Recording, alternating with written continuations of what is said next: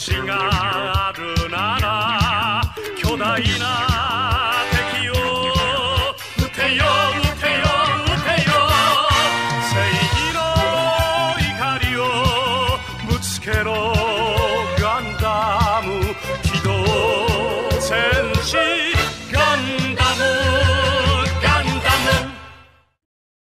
Hello, people of the internet, and welcome to the second installment of Gundam Month here on the Kaiju Noir channel. Here I'll be discussing the first season of Mobile Suit Gundam Iron-Blooded Orphans, here with my good friend and fellow new-type pilot, Denny Roth, aka DrakoRalen. Mission accepted. Excellent. So, for those of you who probably do not follow the podcast side of my channel, Denny Roth is a friend of mine that I met at this year's G-Fest, and I have collaborated with on several projects, mostly being like the Shoe Watch podcast where I interviewed him and his writing partner, Declan Burke, as well as the my other podcast series, Kaiju's Corner. The first episode, Denny and I discussed our grievances with the Colossal Kaiju Combat video game.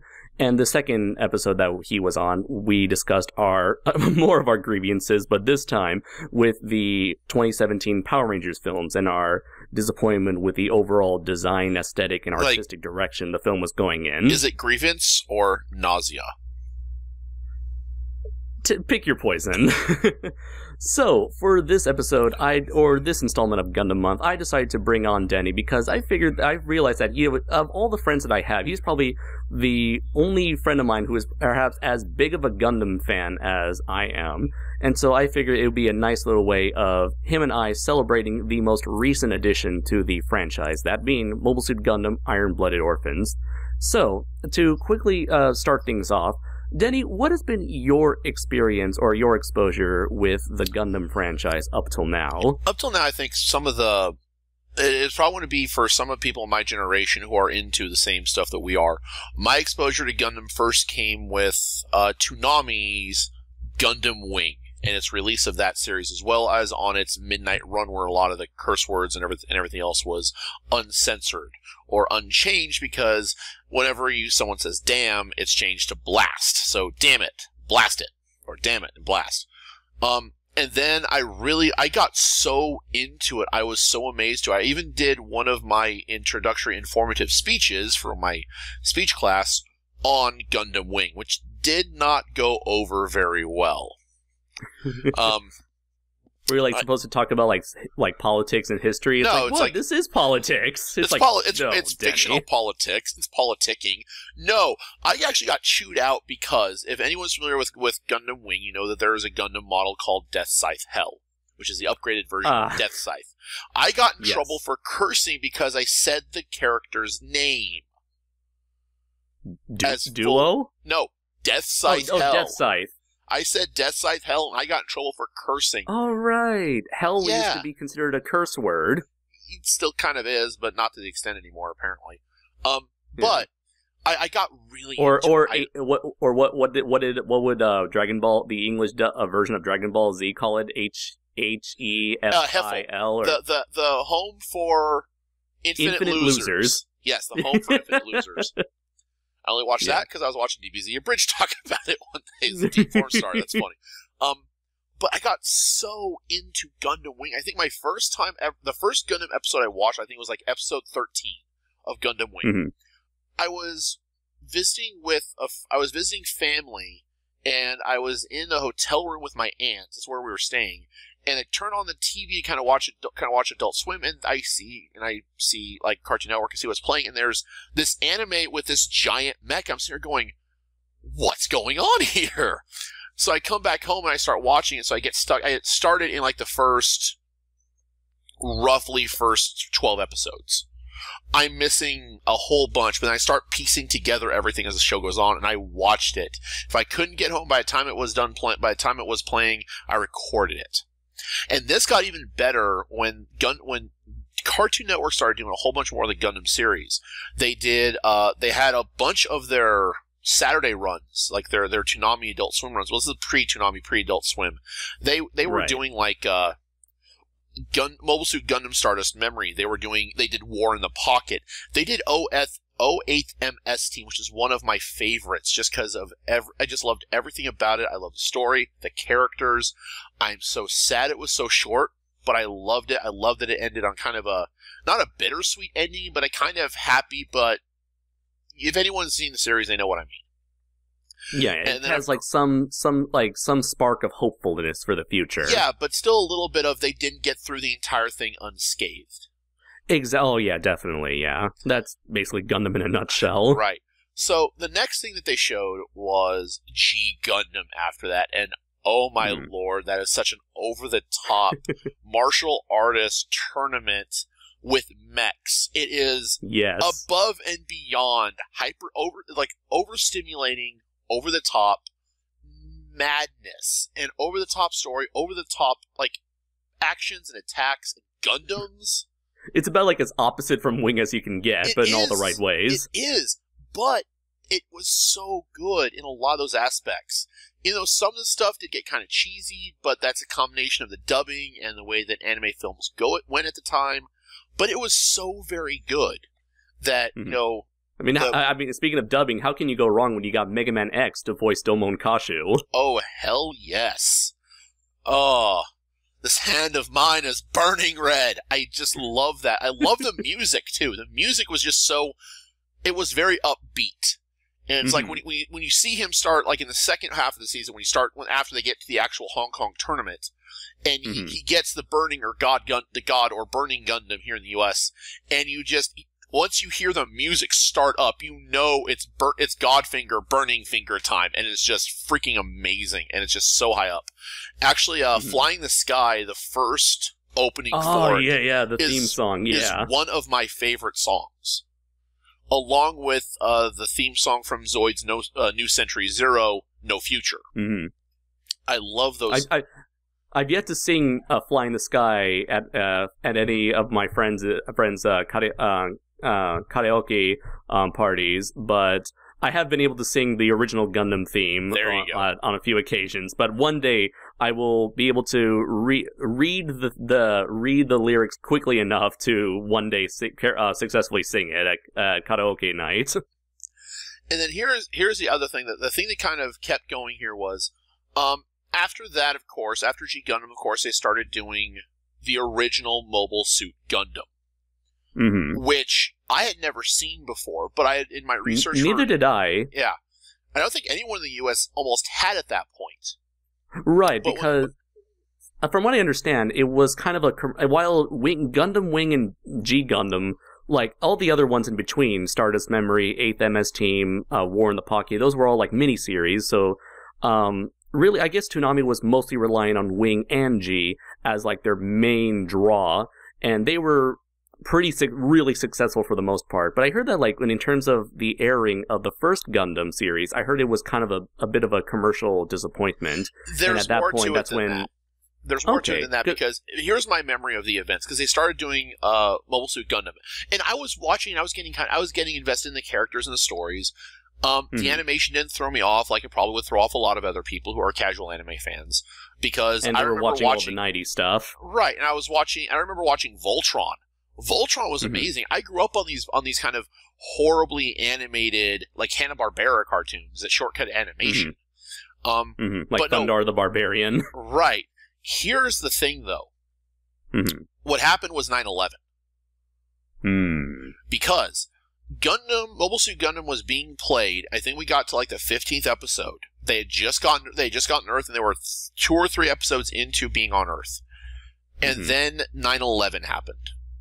And then Toonami does not play does not even go with the rest of Mobile Suit Gundam. It is gone from their lineup completely.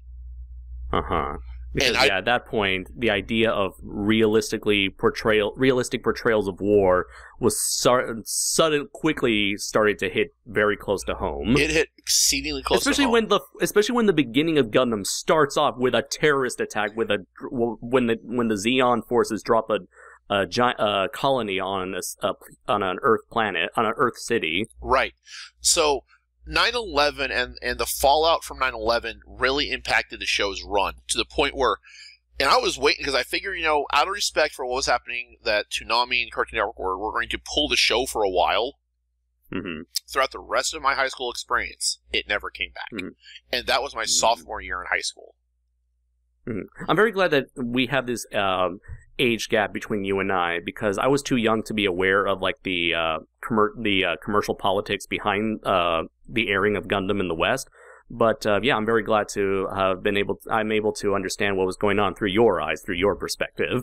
Right, because I remember, because a lot of people will say, where were you on 9/11? Well, I know where I was, and I remember that day very well. But I remember everything about that day pretty good detail. My classes I took, watching the news events, like we were gathered in the library watching stuff. But anyway, I'm getting off topic. But I do remember when I came home that Gundam wasn't on, and I wasn't upset, because after watching Gundam Wing, War in the Pocket, Stardust Memory, 08th MS Team, I realized that Gundam at its core is basically a war drama. So you really can't have that pull. I'm like, oh, they pulled G Gundam. They pulled Mobile Suit Gundam. That's probably a good move.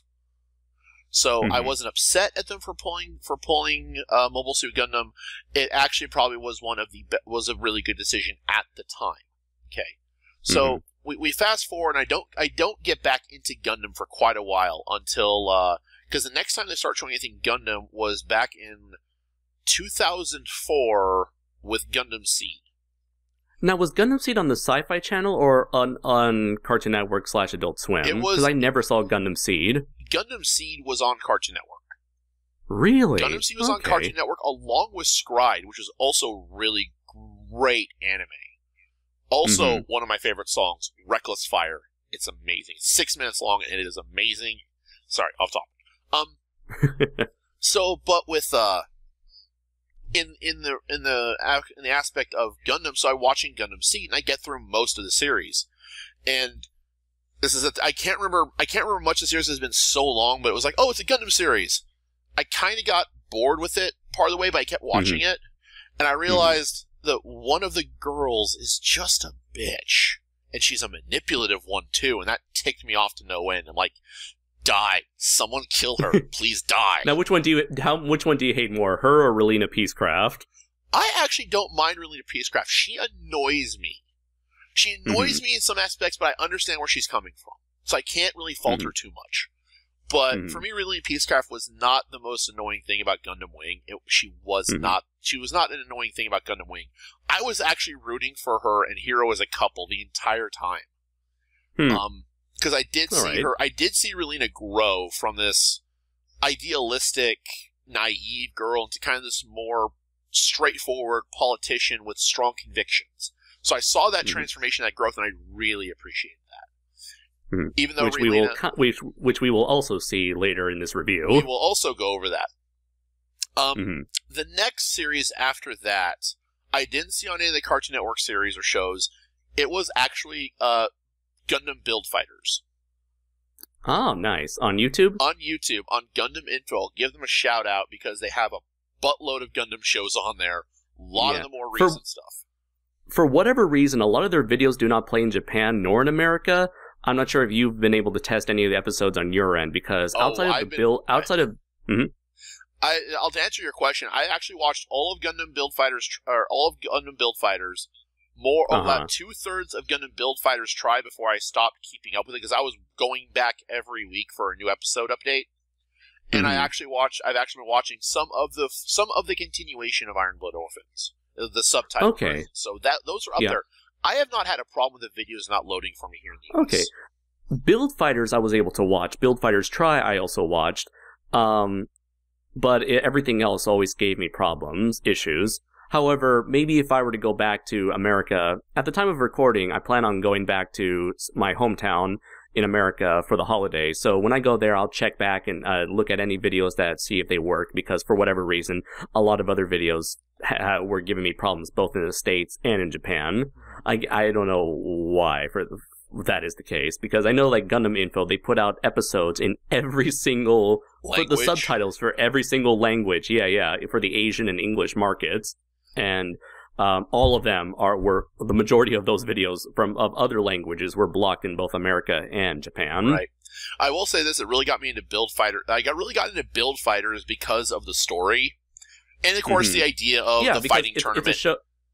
It's a show about Gundam fans for Gundam fans. Right, and they make references and callbacks to a whole bunch of stuff. I really kind of like the science fiction aspect of the story. I thought was actually really interesting. They touched it lightly, but then ended it on they ended it kind of without answering a lot of questions. But at the same time, I think it fits better that way. Yeah, it's like, don't ask too many questions about how this Gundam models brought to life technology works. It's like, how to mention the battle system. How does the battle system recognize original weaponry? Don't ask that question. Don't ask the question, and don't even start asking about how the hell the guy dimension hops anyways. But the couples made it out, and I was happy for that, and I love that part. I really love Gundam Build Fighters Try because it's a callback to G Gundam. Because the main character's Gi has the burning hand symbol on his chest, and his Gundam is the burning gun is a newer model of the burning Gundam, which is customized amazing. Burning Gundam. Yes, it's so cool.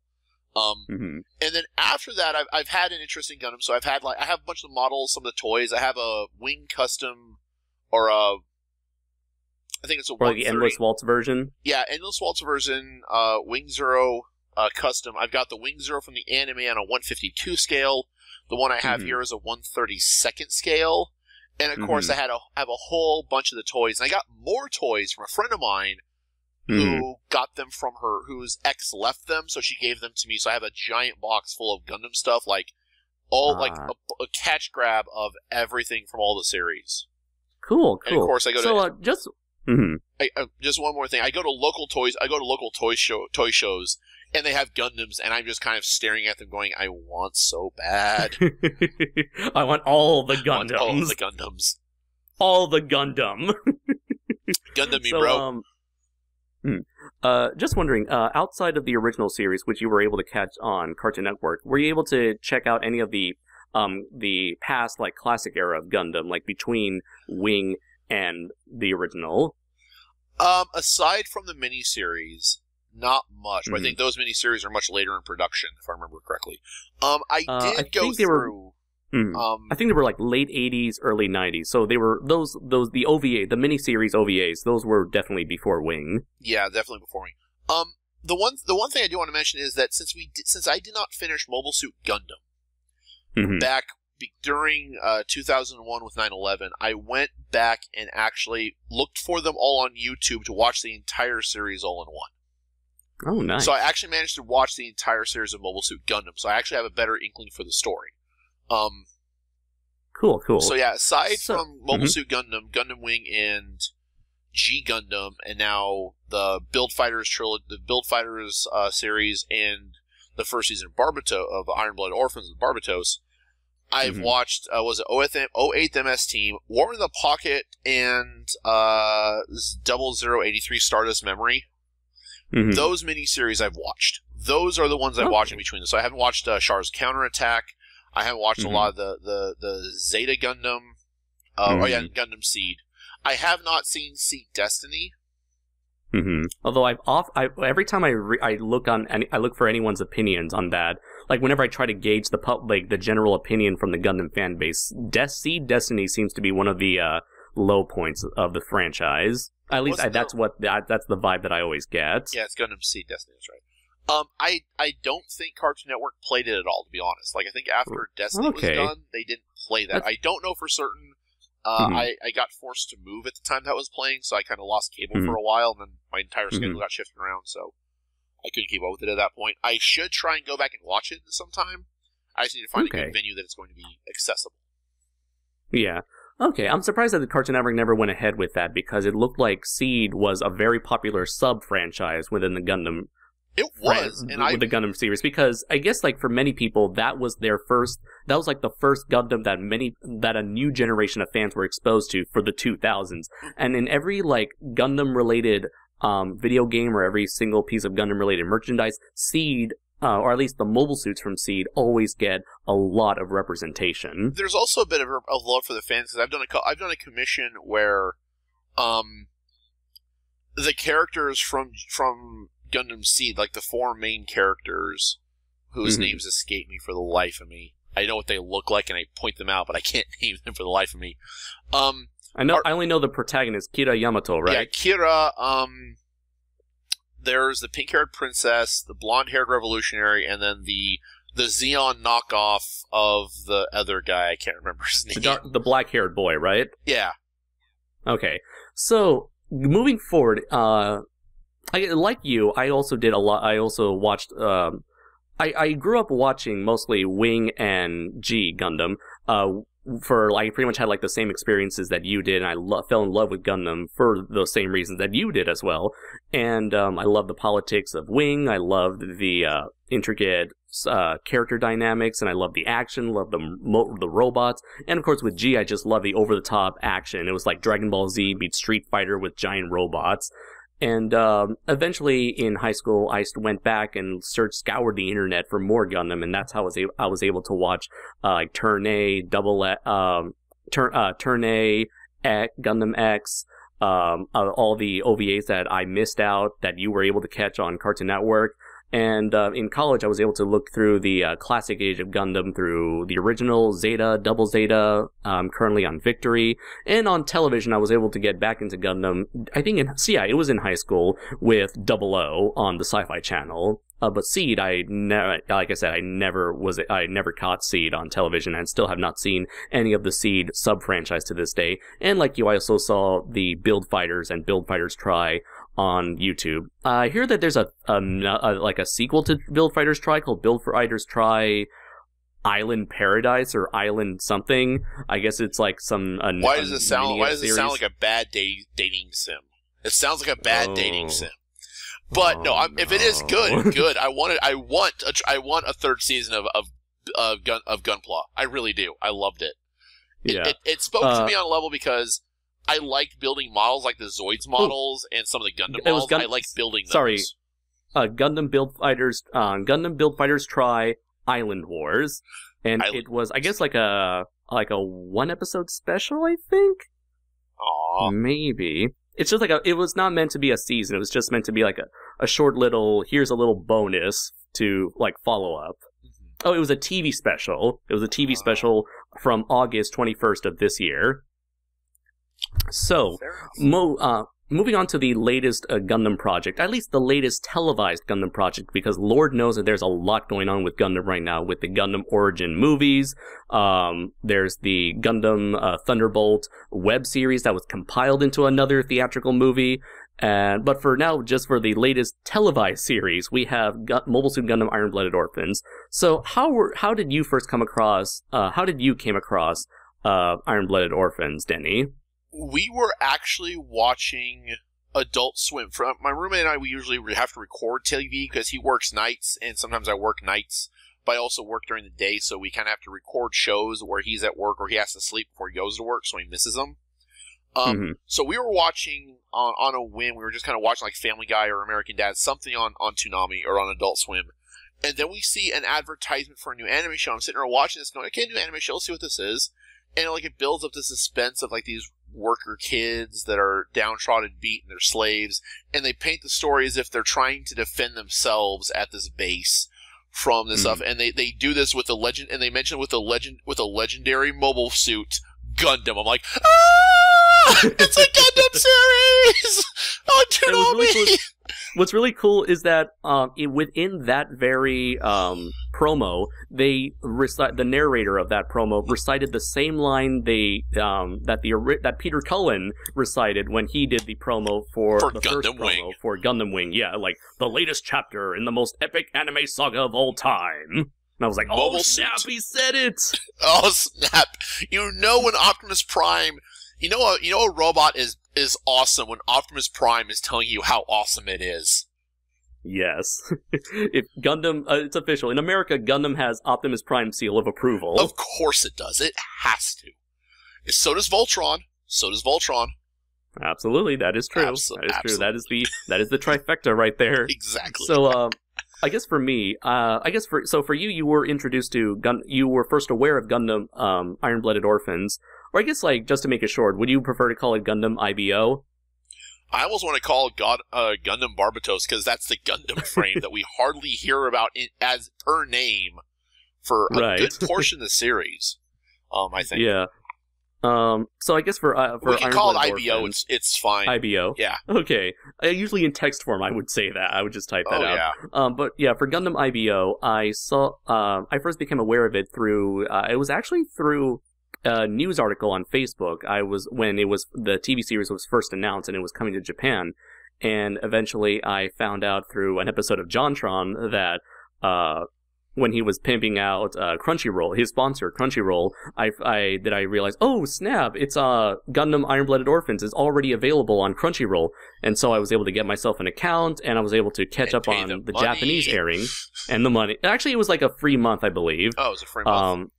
Yeah, 1 free month of Crunchyroll, and then I think I paid for like a couple months before I ended up deleting it, because Crunchyroll sadly does not work in Japan. Yeah. For obvious reasons, because Crunchyroll is meant for an American audience. Because in Japan, majority of people here don't stream. I mean, they're barely getting on the Netflix bandwagon, and even to a limited degree. So, anyways, I was able to catch up on all of Iron-Blooded Orphans week by week, and I felt like a little kid again, just like watching it on Toonami, just like, oh boy, I'm waiting for it. In a way, it was kind of like it was similar to when I was watching Gundam 00 on Sci-Fi Channel, because at that point I was in high school and I could then be old enough to comprehend all of the story that was going on. And surprisingly enough, just like Gundam 00 and Gundam Build Fighters, this is a 25-episode season rather than a long-ass 50-episode saga of a show.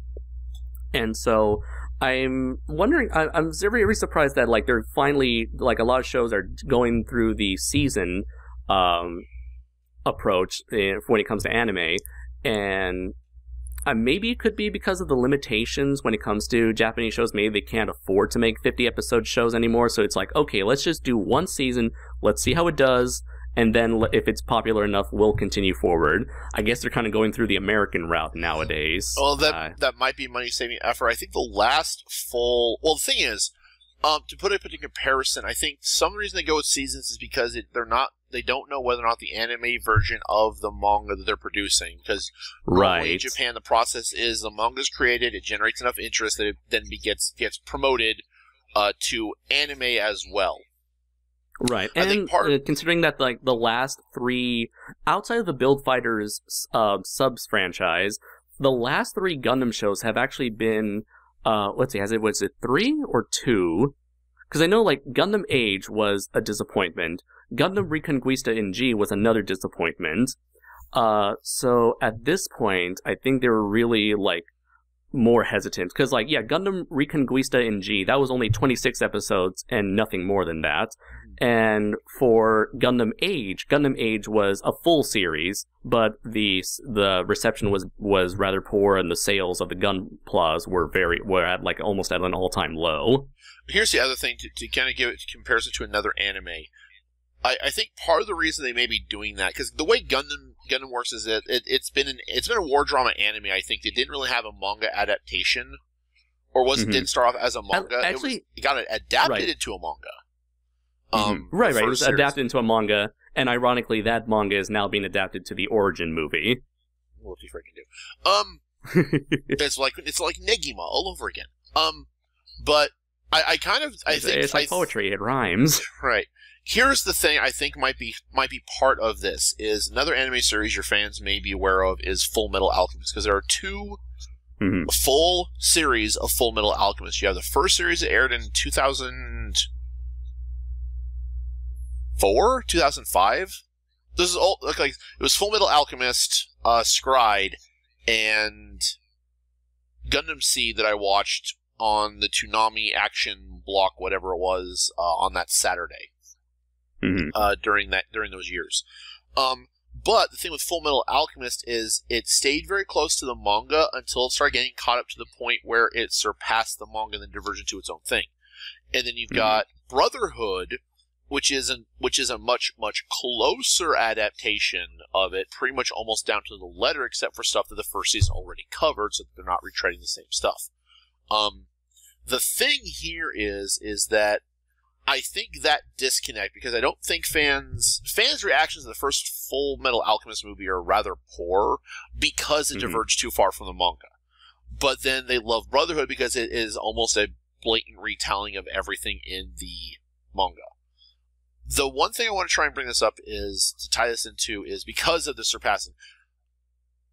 Let's bring up in this as an example of what I think the industry is looking towards right now for their series, based on manga, and maybe affecting their other animated shows too, that have no basis on a manga origins, but are just treading the waters. Instead of putting all the money in for a full 50-point season, they have the short little, littler seasons, as part of a 2-part series. Attack on Titan. Oh, yeah. Attack on Titan is right now about 65 to 70 chapters long. The first season of first 24, 25 episodes covers roughly the first 24 to 25 chapters.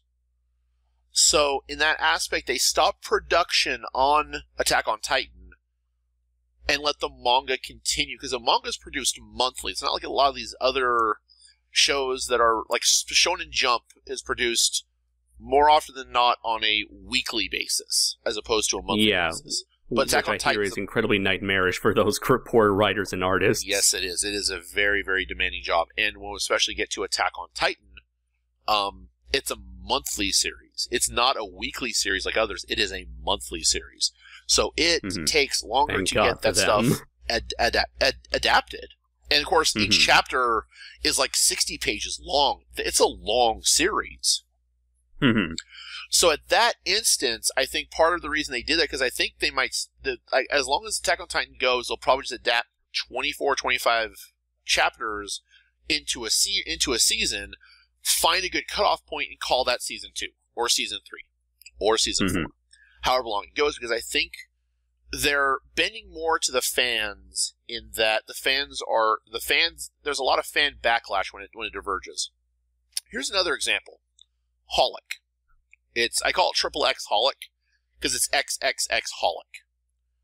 It's done by Clamp. It's one of their other longer running series, along with Tsubasa, or Tsubasia, I think.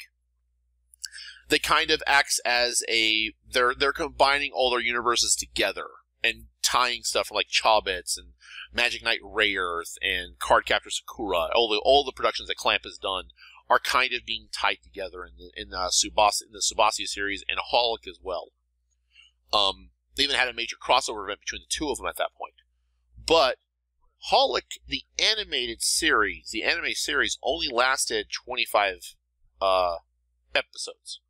Same thing with Ouran High Host Club, 25 episodes. What is effectively a season, or was effectively a season of a series, or is 25 episodes, and that's it.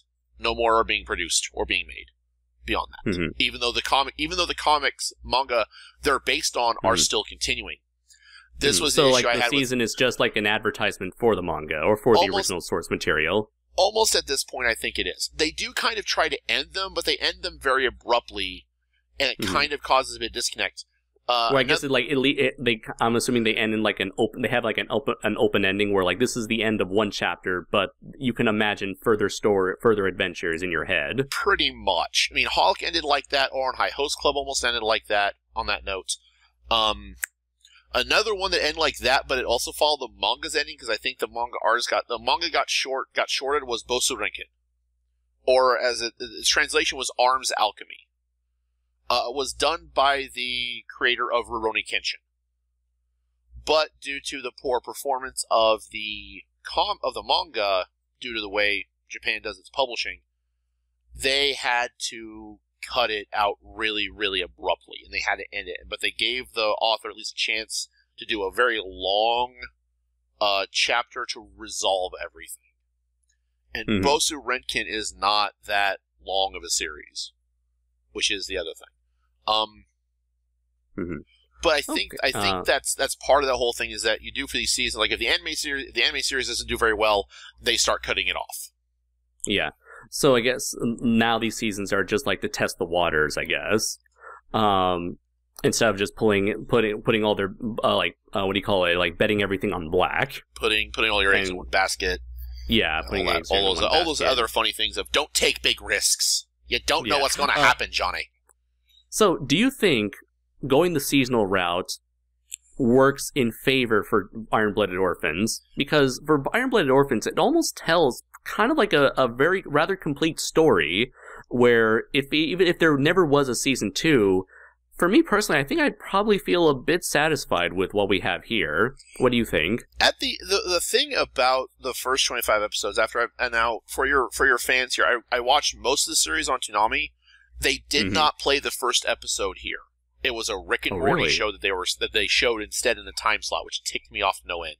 What the fuck? Because the week after, guess what we got? We got the second episode. Because of the kind of controversial nature of, because the thing with IBO is it does hit close to home in our modern world here. Because we do. Oh yeah, especially after this recent, like when I was rewatching the series, like this past, actually last week, I was rewatching the series, the English dub, just so I can get a grasp of both versions. And after the Trump election, looking at everything that's been going on in the world, and looking at this TV show, I was like, wow, you're right, this does hit close to home. I'm not talking about the election. That's the no, but part. Yeah, it's like after it helped me be aware of more stuff. That I think everyone can understand and appreciate is that is a war drama that does touch on social-political issues, child soldiers, military might, territorial rights of countries, independence. What was it like? Oh, neocolonialism. Where instead of simply taking over instead of taking over someone else's land, you're just taking control of its resources and leaving the inhabitants, you left them there to die, or left them there to starve or to suffer because of the stuff that they need that you're taking away from them. So Toonami didn't run the very first episode of IBO. I had to watch that tonight before we did this recording here. Okay. And the thing is, Toonami also is not done with the run with the American dub, so I think we have like 2 to 3 more episodes to go. Well, I think we have 1 more episode to go, and that's next week. And that's going to be the last episode. Yeah, that should be the last episode. Yeah. I have some problems with that. We'll get into the show a little bit more, and I'll kind of discuss some of my problems I had with that up at that point. But okay. So far, everything's been running pretty smoothly here, and I've been able to catch up and able to see the full season. I saw the Japanese, the English subtitled for the 25th episode. I saw that tonight as well. So same for me, since the English version of the last episode of season 1 has yet to be aired. Okay, so basically to give a rundown of the basic plot rundown of Gundam IBO, basically this is another continuity, and keep in mind that for anyone who is like maybe a casual Gundam fan, ever since I want to say 1994, every televised Gundam show would take place in its own separate continuity, and anytime they would go back to the original continuity that started it all, it's usually in the form of an OVA series. So yeah, Gundam IBO is yet another continuity, and in this continuity it takes place in the far-flung future where humanity has now lived in space colonies and on Mars, which is, I believe, new for the franchise, and at some point in this version of Earth's history, there was a big war that occurred 300 years prior to the events of this show called the Calamity War. And after the events of the Calamity War, this big military organization called Gallarhorn begun taking over the majority of the economy on Earth. And the Earth government, as a result of Gallarhorn's control, now have control over the metal resources on Mars. And so Mars is pretty much like a lot of people live in poverty, and they're wishing for economic independence so that they can be able to prosper. And there, this is when we bring in Cordelia Ina Bernstein. She is a political activist. She strives for the independence of Mars, and she needs to get herself transported from Mars to Earth so that she can take the political fight to her opponents, because she believes she has an political ally on Mars that could help her achieve her goals. Unfortunately, Gallarhorn won't let that happen, so she needs the help of basically like a privateer, a private bodyguard military service. I forgot what the technical term was, but essentially this new team, which forms, kind of like breaks down and then reforms over the course of the first 2 or 3 episodes, is rebranded as Tegadon, led by the titular Iron-Blooded Orphans. These are orphans who have no education, no opportunities to live a normal life. These are people who have children who have been children and teenagers and young adults who have all been abandoned by society and having this very dangerous, horrible job. This is like their only means of living, their only means of survival. And for some of them, they're slaves. They're forced into it. That's the other thing that's also important about this is the show and it also makes a big deal about this because there's a number, they're called human debris. They're slaves. Yes. They are less than people. So another thing that comes across in this entire organization, this entire future, and this is not just on Mars either. It's in the colonies. It's on Earth. It's if you are captured and sold into slavery, you are pretty much done for. And especially on Mars, you're forced to work in they're military companies. If what I remember right. There's numbers of them all over the place. Almost like privatized militias, I guess. It's like you need to hire some guns. They're hired guns essentially. And so eventually, Cordelia Ina Bernstein, she decides to hire Tegadon to help transport her from Mars to Earth, and meeting along several enemies and allies along the way, be it the space pirates or space gangsters or space military, and eventually the whole season finishes with one last battle against the forces of Gallarhorn once they reach Earth. So, what are your overall thoughts of this story in terms of like the world, its setting, like the structure, the pacing, all that kind of stuff? I do believe that you are correct in that this is a first for the Gundam series to be placed outside of basically the Earth's sphere. I do want to bring a little piece of trivia. As far as I know, Mars has never been has never been a place that has been referenced, except maybe in Gundam Age, because even though I haven't seen Gundam Age, from what I understand, the antagonists of Gundam Age were the descendants of a failed group of explorers that attempted to colonize Mars. The last time Mars was possibly brought up was that it was originally planned that after Victory Gundam back in 1993, Yoshiyuki Tomino, the creator of Gundam, he wanted to make another series that focused on colonists on Mars. Unfortunately, he and Sunrise went their separate ways after Bandai purchased Sunrise and Gundam. So at that point, they kind of scrapped the idea of a Mars-based colony and decided to go with alternate universes, starting with G Gundam. So I think I will correct you one thing.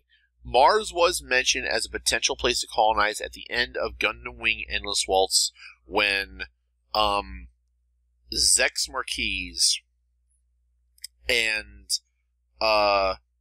his second in command, who's always Noin, when Lieutenant Noin are leaving Earth for Mars to help in the colonization process. Okay, thank you very much. So it looks like Mars has been teased here and there throughout the franchise's history, but I think this might be our first time where we have a full-on, fully fledged civilization, fully realized colonization of Mars in the franchise. Right, and trying to organize my thoughts on this is a little bit difficult because there's a lot that goes on in the series to characters and everything else. But the one thing that comes across here is I love the fact that they've taken the idea of space travel and expanding from the colonies around the Earth sphere to also include the Mars sphere in this aspect. Mm-hmm. And in that aspect of, and this kind of almost mimics to an extent, you could argue any kind of revolution in the history of the world, because when you have people going to colonize another land, not even dealing with the natives, but you have the colonists going to colonize another land, the monarchy or the parliament or the republic still gets control over that. So it's kind of, in a way, still mimics almost every Gundam series in that its overall kind of theme is revolution and independence. Right. Even like the original Gundam series, it focused on revolution and independence when it came to the Principality of Zeon and their strive for independence against the Earth Federation. And the same thing you can also bring up for Gundam Wing, where almost actually like Gundam Wing, Iron-Blooded Orphans wants to make you root for the colonists' side, as opposed to the Earth government. And that's kind of the other neat thing here, is that it keeps that kind of tone of, this is a war for our independence and our individuality. Yes, we are still humans, but we identify as Martians. And we're Martians, and a lot of them, and there's a lot of what I would determine as spacism or planetism. They're born in space. They're space rats, which is an insult that is thrown around constantly in the English dub. Not only is there a lot of prejudice towards the quote-unquote space rats in this in this society, in this universe, there's also a large amount of prejudice towards cyber enhancements.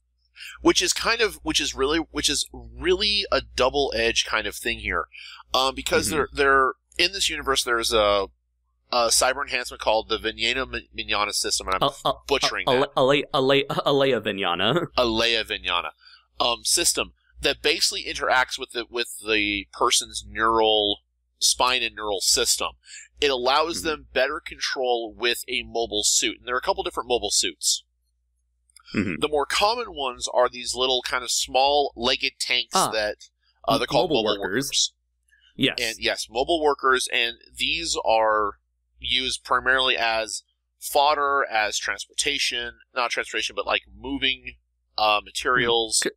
Like bulldozers, like construction vehicles. Right, but they also have weapons and other enhancements, because remember, there's a whole bunch of these, there are several of these military bases, these military companies that exist on Mars and throughout some parts of the Earth sphere, and even further out. And I think even they reference that Jupiter also might have some inhabitants, might have some colonization on their moons, because Tewaz is based on Jupiter. Is where their main base of operations is, if I remember right. And Tewaz is a big corporation that kind of works on both sides of the law in terms of spreading its influence in space. Because I would say Tewaz is exactly kind of they're mobsters. They are. Yeah, mobsters. yeah. It's with a very cross between like a Japanese and Italian culture mix. Right. So, but what I do and to go back to the original point, because I got off topic a little bit, was with the racism, with the spacism kind of thing. They're space rats, and the technology that is kind of cybernetic enhancements are frowned upon, or they're viewed as disturbing, because no one in the Earth sphere does anything with it. But the Calamity Wars, it was common, and it was the only way to really pilot the Gundam units. Right, because in this universe, the Gundams were a series of mobile suits that were used 300 years prior in the Calamity War, and as far as we know, there used to be 72 Gundams, and we witnessed 3 of them in this season alone. Right. And what's also really interesting is that Gallarhorn, after they won the war, even though they themselves used cyber enhancements such as the Alea Vignana system, they actually try to turn the tables and ban the use of cyber enhancements, or like they made the new society detest cyber enhancements so as to discourage their enemies from using it against their own creation against them. The funny thing that backfires about that is that on Mars, these children. This is the other thing. It's children slavery, children workers, children soldiers. The system, I can't say it. The Leia Vignana. The Leia Vignana system can only really be installed if you're at a very young age and still developing. Most of them, a good portion of the main cast has the system, and even some of them are smaller children. They're forced with the system implanted by the companies that get a hold of them, either through slavery, recruitment, what have you. If you can get because that's because that's the only way they can be quote unquote useful. Right. And again, this hits on a lot of real world issues with child soldiers, how useful you are, child labor, and slavery to an extent, to a very large extent, to where there's a couple characters who are slaves make a big deal about it, because they were captured and turned into slaves here. I think it sets up a really good start for that dynamic, because I want to say it mirrors the American independence revolutionary movement, because the Earth would be closer to England in this instance, and you have the colonies wanting their own independence as their own unity. In this case, the colony itself is an entire planet with resources that the Earth sphere wants and uses, and uses its influence to grab, and take. I definitely agree with that. Another sort of real life parallel I kind of thought of as well was back in, I want to say, the 80s or the 70s. I'm really bad with my history. I apologize for this, but there was a period of time where America had control over Iran's economy, where they even went so far as to replace the leader of Iran and put a figurehead there so that the figurehead would allow America to take advantage of its resources.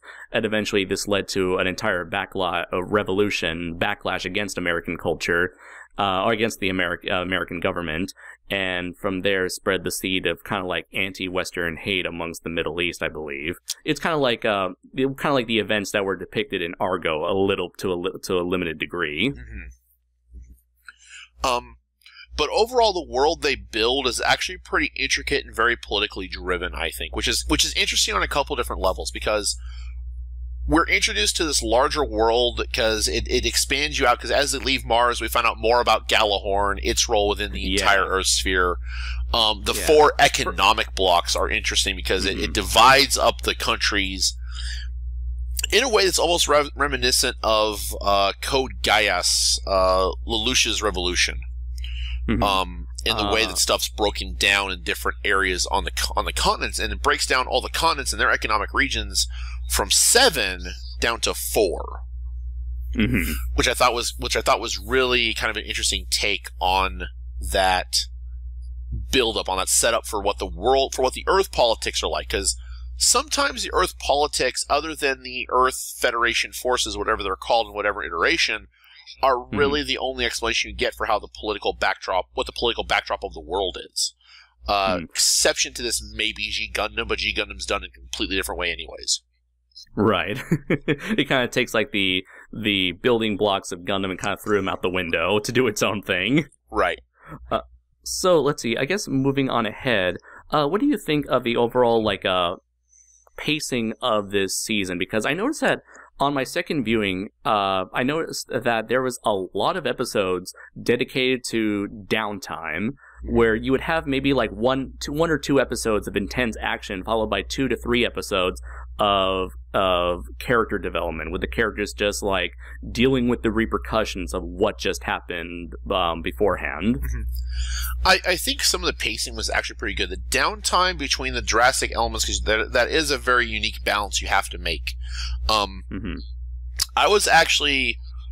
love the downtime episodes because it helped develop the characters.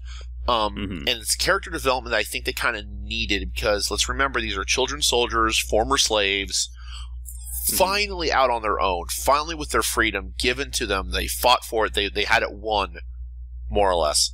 And now they're trying to deal with what that means. Akihiro is a good example of him. For the first half of the season, is still trying to come to terms with what it means to not be a slave. He's been a slave for about the last 10, 15 years, and he's trying to figure out what to do with himself, and how to act, and how to look at how other people treat him for that, which is very good character development for him. I really like that when they brought his brother into the series, it kind of showed where he is, with his brother representing where he was at the start of the series. It does. Sort of. I kind of get annoyed by that, because the moment that he introduced the moment that Akihiro mentioned anything about having a brother, okay, that is exactly. true. Okay, the brother's going to show up, and one of two things are going to happen. He is going to fight Akihiro and die, or fight Akihiro to a draw and join the team. Although you've never seen him in any of the intros they showed. So I was right in that it was he fights Akihiro, but takes a bullet for him. And honestly, but here's the thing though, and that interaction between the two of them, and the reason I could call that is because I'm familiar enough. We are all familiar enough, not just myself. We are all familiar enough with the anime tropes and how they work. You can tell that's a trope. You know he's going to show up. Because, oh, by the way, did I mention I have a brother? Evil brother pops up with a mustache. No. But I was actually kind of torn during the fight with Akihiro and his brother. That desperate battle of Akihiro trying to get through to his brother saying, it's okay, I can save you, and we can fight this. And his brother just hearing the words that he left him and found another family. But even then, still coming around to terms with the fact that he is still family. And it's the other thing about the series that they kind of point home a little bit, especially with Orga. I love Orga's design. And I love his American voice actor because it's Ichigo and it's it's Adam from Power Rangers. Yes, and it's great. It's Johnny Young Bosch. That's the voice actor's name. Adam. Yeah, he has Adam Young Bosch. He's a black. No, I'm sorry, Johnny Young Bosch. I got his name confused with his character's name. Right, I'm trying to remember. Johnny Young Bosch. Was he the Black Ranger? Yeah, he was the Asian. He was the Asian Black Ranger, the second Black Ranger. I actually met him at Anime Alpha. Oh, nice. I did meet him at Anime Alpha. There's a couple stories there, but anyways, not important to the conversation. But yeah. With that though, Orga and family is a very important thing that comes across constantly in the thing. With the way Orga treats the group like family to him, as well as his employees, because he's trying to do everything. He's trying to become like the patriarchy of the group, and he does do a pretty good job, even though he does have a lot of conflicts and internal conflicts he has to overcome with the responsibilities that he's given him, and that helps build him. It's like he wants to put up he wants to put up like a very brave face. He wants to be like a role model for everyone else, trying to hide whatever insecurities or weakness he has in him. Right. Even when other characters, such as the dude from Teiwaz, he can clearly see it right through him. Right. The interesting thing there is I think the pacing builds Orga up very nicely. It doesn't pull punches, but he doesn't change drastically from episode to episode. He changes in a nice gradual path. You can tell he's still Orga, but he's making smarter decisions. He's growing as a person. He's taking the firm stance of decisions. The pacing kind of falls flat for me when it deals with Kudelia, and I think it deals with a lot of the downtime. Because there's a lot of intense action, a couple episodes of downtime, episode of full action, build up, repercussions, as we discussed. But with Kudelia's development with that pacing, especially because I think the pacing was there to focus on character development. Like, I know the one character, like, Kudelia's kind of slowed, was exceedingly slow to the point I have hardly saw any development in her until we got about halfway through to the Dort colonies. Yes, the colonies, yeah. To the Dort colonies and what happens there, and then she has the personal tragedy that she needs that forces her to build. And even then after that, she still retreats back into her persona she had, into the side she had earlier, where she was very questioning of herself. But then she does that less and starts making the hard decisions. And then starts showing off that she is an effective leader very not late in the season, but like 3/4 through the season. 3/4 through the season. She turns into that effective leader that we need, and that carries her all of the way to the very last episode. In what I think is, and at that point is a very, very good build-up for her. And that actually makes her character a lot stronger. And I just remember watching her going, damn, you go, girl, kind of moments. It's like she's standing up, taking the stand, and she's using her words and her actions to bring the attention she needs.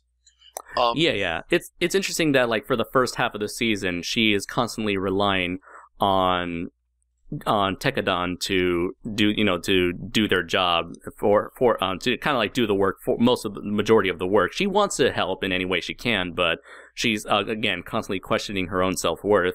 And then by the time we at like the tail end of the Dort colony saga, if we will, she makes that big broadcast that like she stops an entire Gallarhorn army. And it's at that point where it's like, okay, she like her character is really going to take off from here. Where it's like it's now the Tekkadan that's now relying on her to lead the path. Right, and even after that, for like an episode or two, she still kind of retreats back into that self-doubt of she's in over her head almost. But she still feels she needs to try and go forward.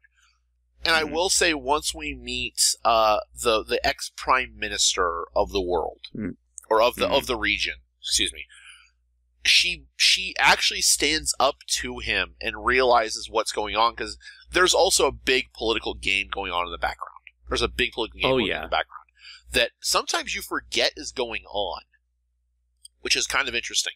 When you think about it, it's like I forget these it's kind of the same with it's like the same with most Gundam series, where you have like the personal struggle that the main characters are going through, and then there's all the seedy politics going on in the background.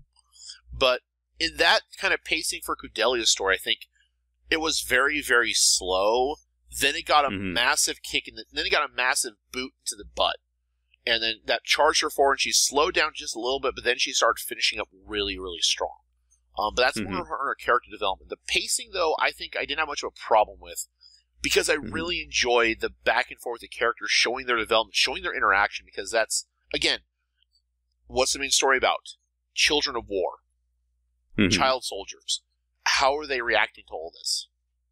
And going on and boarding ships and killing other kids and fighting other people for their survival, and basically doing a damn good job of it, because it's what they've been raised to do.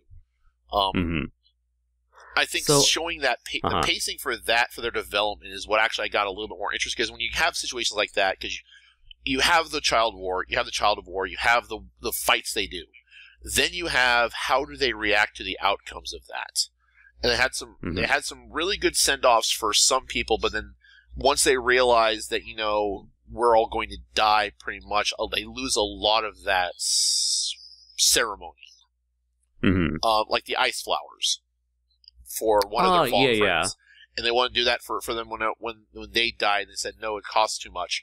And I'm sitting here thinking, it's like, well, there probably also a lot of you are going to die. Which happens.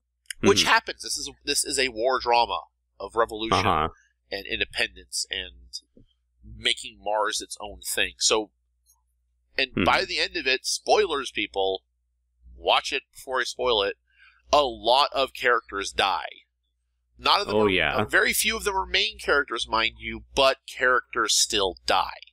And that's the thing.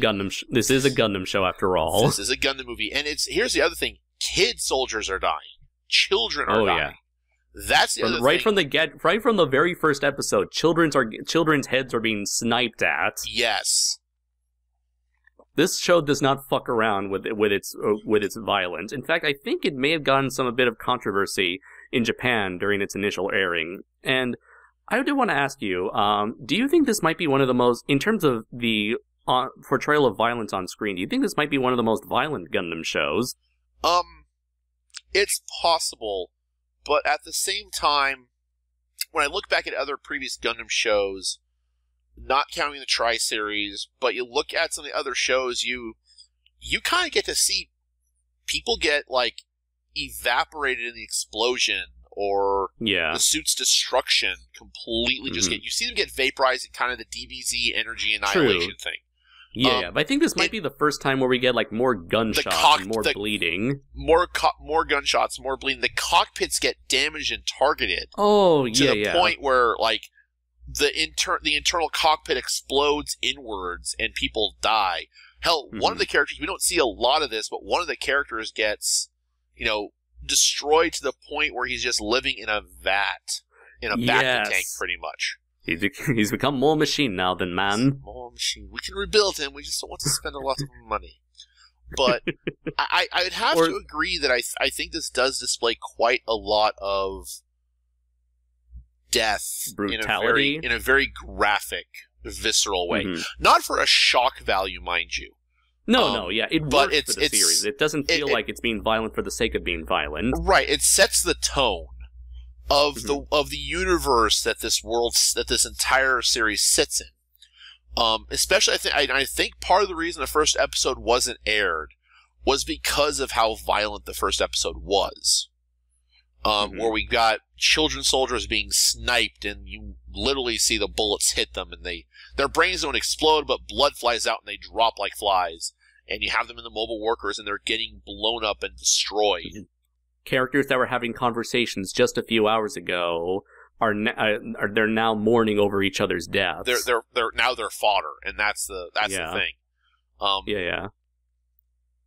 And I think it is some of the most graphic because we actually, in some instances, we see the outcomes of some of the cockpits being hit and damaged, and characters are bleeding and they're missing limbs. Or in the case of one character, what was her name? Karta Issue. She was the white-haired woman with the white hair with the black tips. Really bad attitude.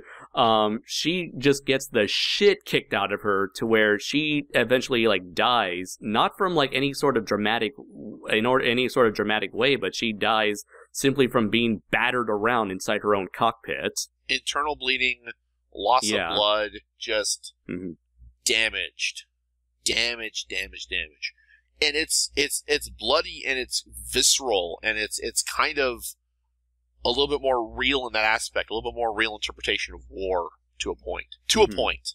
I don't think that the violence and the blood distracts too much from it, but it is rather surprising when you see characters that you've been rooting for and watching for several episodes are bleeding inside their cockpit and not moving. So that's kind of disturbing, and to see that because you don't expect the main what you consider the main cast of characters to die, and it throws you off. But I would agree this is probably one of the more violent in terms of the graphic depictions of violence and the and the repercussions. Especially what happens to Mikazuki at the end, but I'm not going to spoil it. Yeah. I guess speaking of Mikazuki, since we've already talked about Orga and Kudelia, let's go into the main protagonist of the series. Although I would kind of refrain from calling him a main protagonist, even though he is the Gundam pilot. I thought it was a very interesting choice because with Mikazuki, he reminds me a lot of Hiroyui and Setsuna F-Seiei from Gundam Wing and Gundam 00 respectively, in that he's a very quiet character, very subdued, kind of in a way emotionally stunted character. And so I found it really interesting that because he's not a very he's not a very expressive character most of the time, that the writers decided to take the chance to put a lot of spotlight on other more expressive characters and giving more characters the spotlight. Mika feels like he's the co-lead.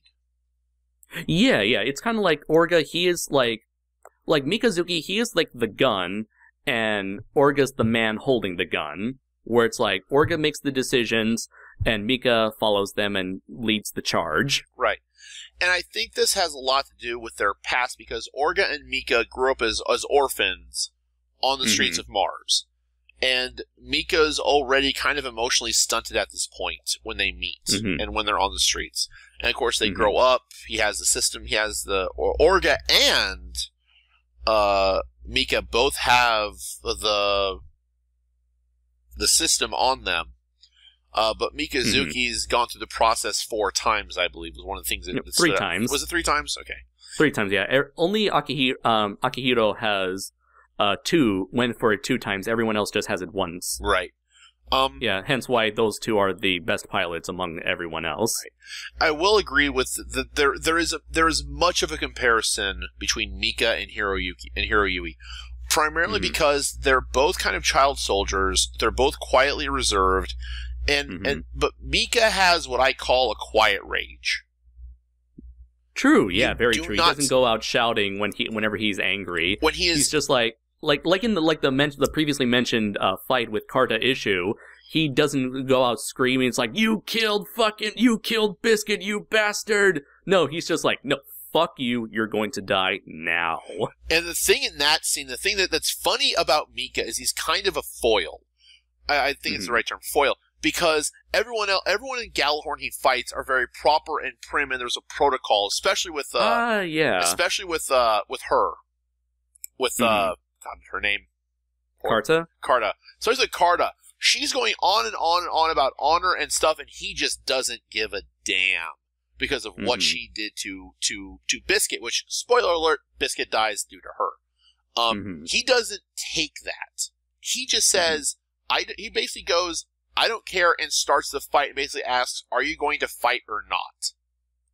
And then ends up kind of destroying her. And he does that with a lot of the Gjallarhorn, because with the Gjallarhorn, there's a tradition of this pompous regalia for what they do and what they do. Supposed chivalry, this what kind of like they identify themselves as very like proper and chivalrous individuals. Right, and Mika just doesn't understand that because even when he was challenged to a fight in the second episode, he didn't understand the idea of the concept behind a duel. Right, because it's not so much that he lacks the concept of that, but at the same time he calls them on their shit when they're being too over the top. He doesn't care. Because he's got a job to do, and he's not going to stand there for your shit. And so when stuff like that happens, he dives right in. Right, almost like in the second episode, where Colonel Crank asks Mika to shoot him. He doesn't even give Colonel Crank the time to say his last words. He's like, okay, pop. Pretty much. And I think that's kind of that emotion. It's a combination of that emotional stunted, and I think for Mika, who I think is still younger than Orga. For Mika, this is all he's known for his life is as Orga's basically as Orga's other half. Yeah. For going out and completing missions or tasks or what have you. Right. And I love their very strong sense of brotherhood between the two of them, and how each of them is willing to put each other's lives into their hands. The thing with that, though, that brings that apart, and I kind of get that brotherly, we're brothers in arms, but I think it's also that Orga realizes what Mika is. Mika's a weapon. But Orga is still caught up in Mika's a friend and a weapon. And so he knows Mika can get the job done. But I think Orga is still kind of resentful sometimes when he asks Mika to go do things. But it comes to a full circle after Biscuit's death, when they're traveling on the ocean and Orga's been isolated from the group because of the argument he had with Biscuit, and they never got that resolved, so he has that weight on his shoulders. Until Mika comes in and basically calls him on his shit. And forces Orga to remember what they're there for. But I still think that Orga kind of looks at Mika as both a weapon, as more as a weapon, more than anyone else there. Because Mika's the one... Like an important asset. And I think... To get things done. Right. Mika is... God, there's a term for it. But Mika is the one who will get the job done. And Mika looks at Orga as the leader, and has said several times, I will follow if you go. If you lead, I'll follow. If you tell me to do something, I'll do it. I don't know how much that is brotherly in looking up to him, but I think when Orga was on that state of just mourning the loss of Biscuit, basically kind of almost by his command. But even in that instance, Biscuit still saved him and took the hit for Orga. Mm-hmm. Mika cannot stand Orga like this. Because he knows this isn't Orga, and Orga is taking this way too hard to the point that they're not going to fulfill the mission. So I think Mika has a combination of it. And the thing is, you see Mika not in the mobile suit, but just like interacting with everyone is a very straightforward. But also, there's a little bit of subtlety to his actions, even though he may not understand it. Yeah. I love looking at his behaviors because he's not a very expressive character. You have to really pay attention to his interactions with the rest of the cast, and I really enjoyed looking at that, trying to like piece together what kind of person he is, because he is very reserved and quiet most of the time. And I noticed that like with a lot of he acts a lot more casual and friendly towards his friends because he's kind of, maybe he kind of sees them as family, similar to Orga, because he's always very protective of Tekadon. But around in other strangers, especially Kudelia at the very start, he's always very awkward, kind of very aloof, this kind of aloof behavior. He's not used to formalities or anything like that. Although I will say this, I don't quite think that's it, because Kudelia, because when I watched the first episode, when Kudelia arrives on base, she asks Mika to show her around. Probably because Mika looks younger than the other three that were presented there: Biscuit, Orga, and Eugene. So she goes to him and asks to shake his hand. He says no because it's dirty, which makes me think that he actually. Sometimes I think Mika knows more than he's letting on. And even in that instance, he lets on, but he's not like super smart about it. He's just. I think he's more of that quiet, observational type. That unless something actually gets his attention or needs his attention, he kind of doesn't consider it. Like, I think one of the phrases he says is like, I hadn't thought about that, or I don't think about that. Right. He doesn't like think too hard about things. He doesn't take the time to question things. He just like takes everything, takes things at face value. Right, and he's also very forward and blunt. He's very honest in his. He's very blunt in his honesty, especially in that same scene with Kudelia that I watched. That I realized, wow, this is Mika from almost A to B. When he says, "Well, I can't shake your hand. My hand's dirty," and Kudelia goes, "Oh," but I think she was going to say, "Well, let's shake anyway." He turns around and says, "Well, I guess we are pretty different then," and that kind of shocks her a little bit and kind of hits her ego a little bit because she started off, "Well, I want to start off as equal, so can I shake your hand?" And he goes, "Well, my hand's dirty." She goes, "Oh." And before she gets a chance to add anything to that, because she's still trying to formulate her words at this point, he goes, I guess we are on different levels then anyways, and he just kind of walks away. And I don't think he meant it to be mean. He just said it in an observational, honest kind of way. But that still shocks her to the core, even in that instance. But I really love his interactions with Kudelia because you can kind of see Kudelia developing a crush on him. Like, not really early on, but she looks to him as an honest person. I think she starts looking at him like an honest person that she can talk with. And as kind of like become like, what do you call it? Like your emotional rock, I guess. Right. And even then, like, he hugs her when she's feeling upset before they even get to the Dork colonies about everything that's happened. He hugs her first, and she just blushes so red. And I do like that. It seems like through his interactions with Kudelia, it seems like Mikazuki also kind of gains his own sort of ambitions. He starts to believe, seeing Kudelia, like she claims that she wants to, liberate Mars, and the more Mika sees Kudelia like act on her words, like back up her words with action, so is that he starts to believe in her cause, and he kind of gains his own sort of ambitions, be it with supporting Kudelia's cause, or wanting to gain further education, wanting to pursue a life outside of fighting, outside of being a weapon, being a farmer. It's like he kind of slowly grows and kind of gains a little more independence. Not to say, kind of like more independence from like the role that he has been living throughout his whole life. And I will admit this: I absolutely adore the love triangle between Kudelia, Mikazuki, and Ultra. I love it Because Atra Atra is that adorable level of cuteness and awkward cuteness, because she has the biggest crush on Mikazuki. Yeah, and just to quickly establish who she is like a childhood friend of Mikazuki's and the rest of Tekadon, and they met at a very young age, and Mikazuki has been like kind of supporting her since they met. Right. Like supporting each other. Mm-hmm. And I think it is hilarious. One of my favorite scenes that I almost bust up laughing about every time is after they meet a member of Teiwaz. Naze Turbine. And there's a Turbine who... The gimmick with Naze's entire crew is they're all his wives. Mm-hmm. They're all female, and they're married to him. Which, okay, Harem Anime has officially met Gundam. Oh, Lord. Oh, Lordy Lord. But the interesting Run thing for your lives, folks. The interesting thing here, considering that I like the entire cast of different characters that Naze keeps around him for his wives, and 3 of them are very instrumental in helping out Tekkadan, especially later on.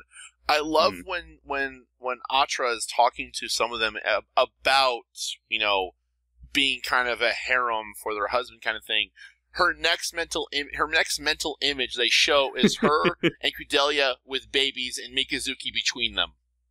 And I think that is freaking adorable, and it's like this Atra doesn't care. She gets to be with Mikazuki, and she likes Kudelia too. And there's I like that love triangle, in that there's no open hostility between Kudelia and Atra. I think they consider each other very good friends. And I honestly don't know if Kudelia... Now, I think she has a crush on him, but I don't know if that's a full-on crush or if it's just a genuine affection. Like, she thinks Mikazuki is the type of person I'm here to help. Because she's the child slavery and the poverty and all this other stuff. Because that could be it. Because I think she does have a genuine affection for him. I don't know if it's a romantic affection at this point, at the end of it. But I know at least we know that for Mikazuki, it's definitely a sexual attraction towards Kudelia. A bit. Although I don't think he knows how to act on that. And he's kind of like, I don't know how to act on this. Right. I'm going to ignore this because I don't understand it. I'm not going to think about it too much. Yeah, it's that emotionally stunted thing. Or in terms of his, his growth, or, his emotional growth, it's, very stunted. So you're right, he doesn't know how to act in this sort of situation, so he just goes forward like he does with everything else. Exactly. But I think there's that genuine, it's unlike in any other kind of anime. Because it doesn't take center stage. The whole plot, there's not an entire subplot revolving around this. It's there's a time and place for this sort of storyline. And it happens at the best time during the character development moments.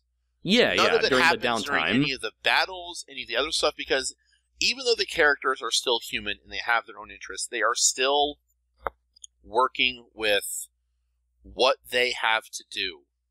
Right, priority then takes command. Right, and so, and even Atra is getting Kudelia to help her and help out Kudelia, and they're very good friends. There's no open I think Atra knows there's kind of an attraction between Mikazuki and Kudelia. To even though one of the final scenes is Kudelia is the fact that they say something to Mikazuki about being comforted, and Mikazuki doesn't get it until Atra takes Kudelia and they both hug Mikazuki from opposite sides.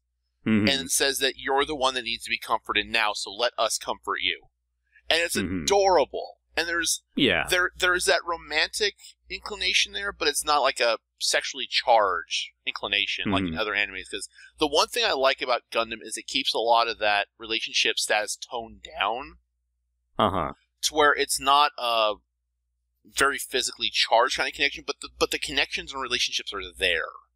And you can have the thing where, Troa came back to his sister, fine, and you have, of course, the Relina Peacecraft and Hero Yui kind of on again, off again, not quite relationship kind of thing going on.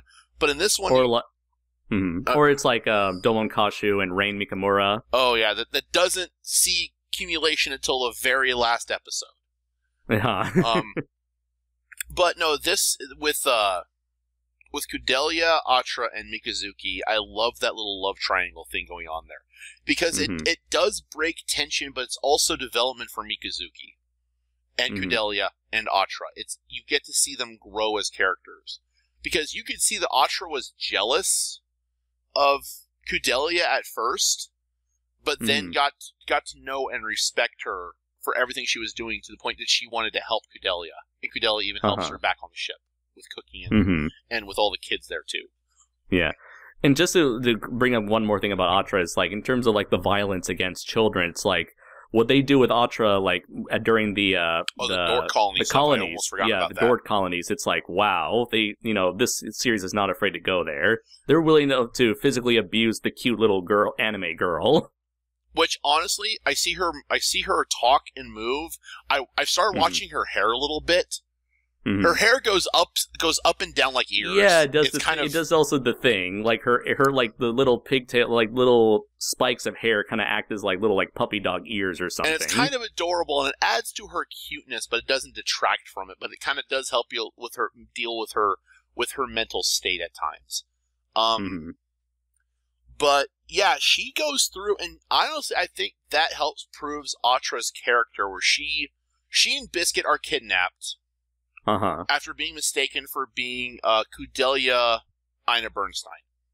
Yeah. So Atra plays up the role to protect Kudelia and to protect Biscuit. As a decoy. Right. And she gets beaten and almost tortured until Mikazuki shows up and starts wrecking the place. Because Mikazuki cares about the people in his life, so when he sees what they did to her, he is about ready to level the place. Yeah. Again, he has that quiet rage that is just focus. It's not the rage that's a blind fury, it's a quiet, centered, focused rage. To where all of the shit is cut. All the extra shit is gone. There is my goal. This is what I need to do. I'm going to kill every last one of you. Very different from like the traditional Gundam pilot, which has usually been like the very inexperienced, very hesitant, very emotional child. Very emotional. Unless we discount Hiro Yui. Teenage. But yeah, again, here the commonalities between Hiro Yui and Mikazuki are there. So, but yeah, I would have to say that. But even the Hiro Yui yells in his fights. Mika hasn't. He's again that very quiet, focused rage. Yeah, and I really like how during the very last episode, he's willing to go push himself farther and farther to where he's willing to sacrifice functionality in parts of his body just to become a better pilot for the sake of the people in his life. And I have to especially give credit to Kudelia because she stands up to the cyborg Ein in a full mobile suit, almost fully integrated into the system. Yeah. She stands up to him saying, "You're in my way. If you want to say something, say it now. I'm busy." And I'm like, God damn, girl, you are so much different from episode 1. And she was awesome. Yeah, definitely. She was awesome in that scene. And then also in the final episode where she has her other big speech was pretty damn amazing. Let's see. Is there anything you want to say about Biscuit? He's probably the last protagonist from Tekadon we haven't talked about all that much. Biscuit, I really liked Biscuit because he's a sensible person. He's a sensible one out of all of them, given the kind of sci-fi, high fantasy kind of world that they're in, kind of thing. He's the one that has he's the more down to earth, salt of the earth, or in this case, salt of Mars, people. It's probably because he's the only one he's the closest one to living a normal life with his grandmother and his twin sisters. Right, and he's the closest one to actually having he is the closest one to having a normal life, so to speak. And he is kind of, in a way, also the backbone of Tekkadan for the first part of their journey, because he's the one that tries to bring everything back. He's like the brains of the operation. He is, and he's also kind of the voice of reason. And also a bit of a business consultant. Mm-hmm. He's kind of everything that Tekkadan kind of needs to get their foot in the door on what they want to do. But his sensibilities, I think, make him more relatable because he's a lot more like the Watchers with a normal home life, a normal family life, in this kind of situation where his friends kind of got him in a little bit over the head, but he's going with them because he shares their ideals and he shares their dreams. And Biscuit was and still is one of my favorite characters. Even though his death is still very heroic in the way he handles it, I still think that it drove the story forward a lot better.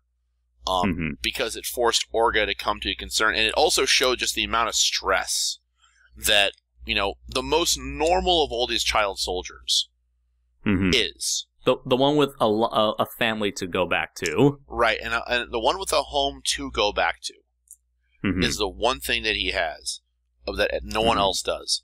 But he's the only one that doesn't. Well, one of many. The most noticeable one that does not make it back. The other most noticeable thing is that he is chubby. Yes, he's a main character that is fat and not for a comedic purpose. That is very true. He's not the comedic relief fat guy that you would see in almost every other anime. Right, and he doesn't play his role. He doesn't play his role horribly. I think he does it very well. The one thing I really liked about Biscuit was his arc where he found out that his brother has died. Now, the thing with Biscuit and the whole Dork colony was Tekkadan comes in and Kudelia wants to go shopping, so they take Biscuit, Atra. No, Biscuit takes Atra to go see his brother in one of the other additional Dork colonies, because there's like 5 of them, I think. Like a cluster of colonies, right, all, and then like around together. Then Kudelia takes Fumita and Mikazuki to go shopping in the other one. Now, Biscuit has a brother. Again, the syndrome of, I have a brother that no one mentioned before. And he just so happens to be relevant to the plot. Plot relevancy, right. So he comes up, meets his brother. His brother already knows he's working for Tekkadan because part of the Martians' disputes with their independence also goes towards the working class in the Earth's sphere kind of being pushed down to the bottom. It's the same kind of it's a labor dispute between the unions and the corporations. Right, and his brother, Saravan, he was kind of like the middleman between the big corporations and the working class, but for whatever reason, he ended up siding more with the corporate side. I don't think he did. I think he actually tried to do everything he could from within the system to help the workers in the unions. He definitely wanted to avoid conflict, any sort of conflict. Right, and of course he started breaking down when he found that everyone he had been fighting for had died in the protest gone awry, or the staged execution, pretty much. But his company kidnaps Biscuit and Atra, who convinces them that Atra is Kudelia Bernstein, because no one in the Earth sphere knows what she looks like. No, because she hasn't done any kind of televised appearance at this point. It's after this point that she does, and everyone knows her face. But Kudelia herself, no one knows who she is, pretty much. No one's given a picture, no one's doing anything. So they try to... Which is kind of interesting, considering that this is supposed to be in the future, and at this point in the show's development, we have the internet where we can learn about almost everything about everyone. Instantaneously. But... Yeah.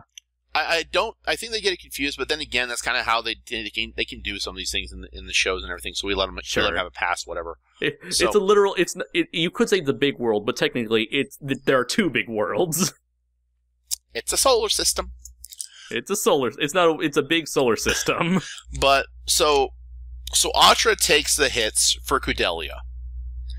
Which also kind of, I think, enrages Mikazuki at that point, because he finds them, and that's why he's about ready to just go open up a can of whoop ass and just kill everyone. Yeah. At that point. So, that kind of brings Biscuit into conflict with his brother even more. Because he still kind of idolizes his brother, and he's still a very upbeat sort of person. But a very not withdrawn, but very, very sensible in his happiness and his upbeatness towards his brother. But But no, I think Biscuit is one of my favorite characters because he has the most. He looks the most unique out of all of them, because of his body shape. Mm-hmm. He's always wearing the hat, which is pretty much his staple throughout the entire thing. And his death, spoiler alert, his death towards the end of the season is a very heart-wrenching event for everyone involved. For Mikazuki, for Orga of all certainty, because Biscuit, after finding out his brother had died because his brother committed suicide after the Dort incident, is shaken by what's going on, and he thinks that Orga is leading him down a very dangerous path without any kind of views of the consequences for everyone else, and he's thinking of leaving Tekkadan for that. Before Orga and Biscuit can have their discussion on that, the Gjallarhorn forces attack. Or come to attack. So they still formulate a plan, and Biscuit is still there with Tekkadan. They were going to resolve their issues, but Biscuit's death leaves Orga confused on whether or not that was going to be, and whether or not his current choices are the right ones for Tekkadan. So Biscuit's involvement, I think, is a very good cornerstone for the entire group. Almost for this, not quite for the series, but for the entire group within the series. Because as the series grows, you start looking at Tekkadan as its own character, almost. Because of all of the smaller working parts within it. Yeah, you start to identify almost everybody on board the Tekkadan, and you start to see them. The more you see of their interactions, the more you see them less as less of an entity and more of like, this is, yeah, you're right, as a character in and of itself.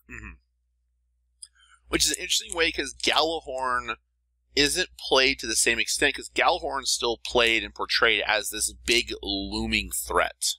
Yeah, big cold-hearted entity on the opposite end.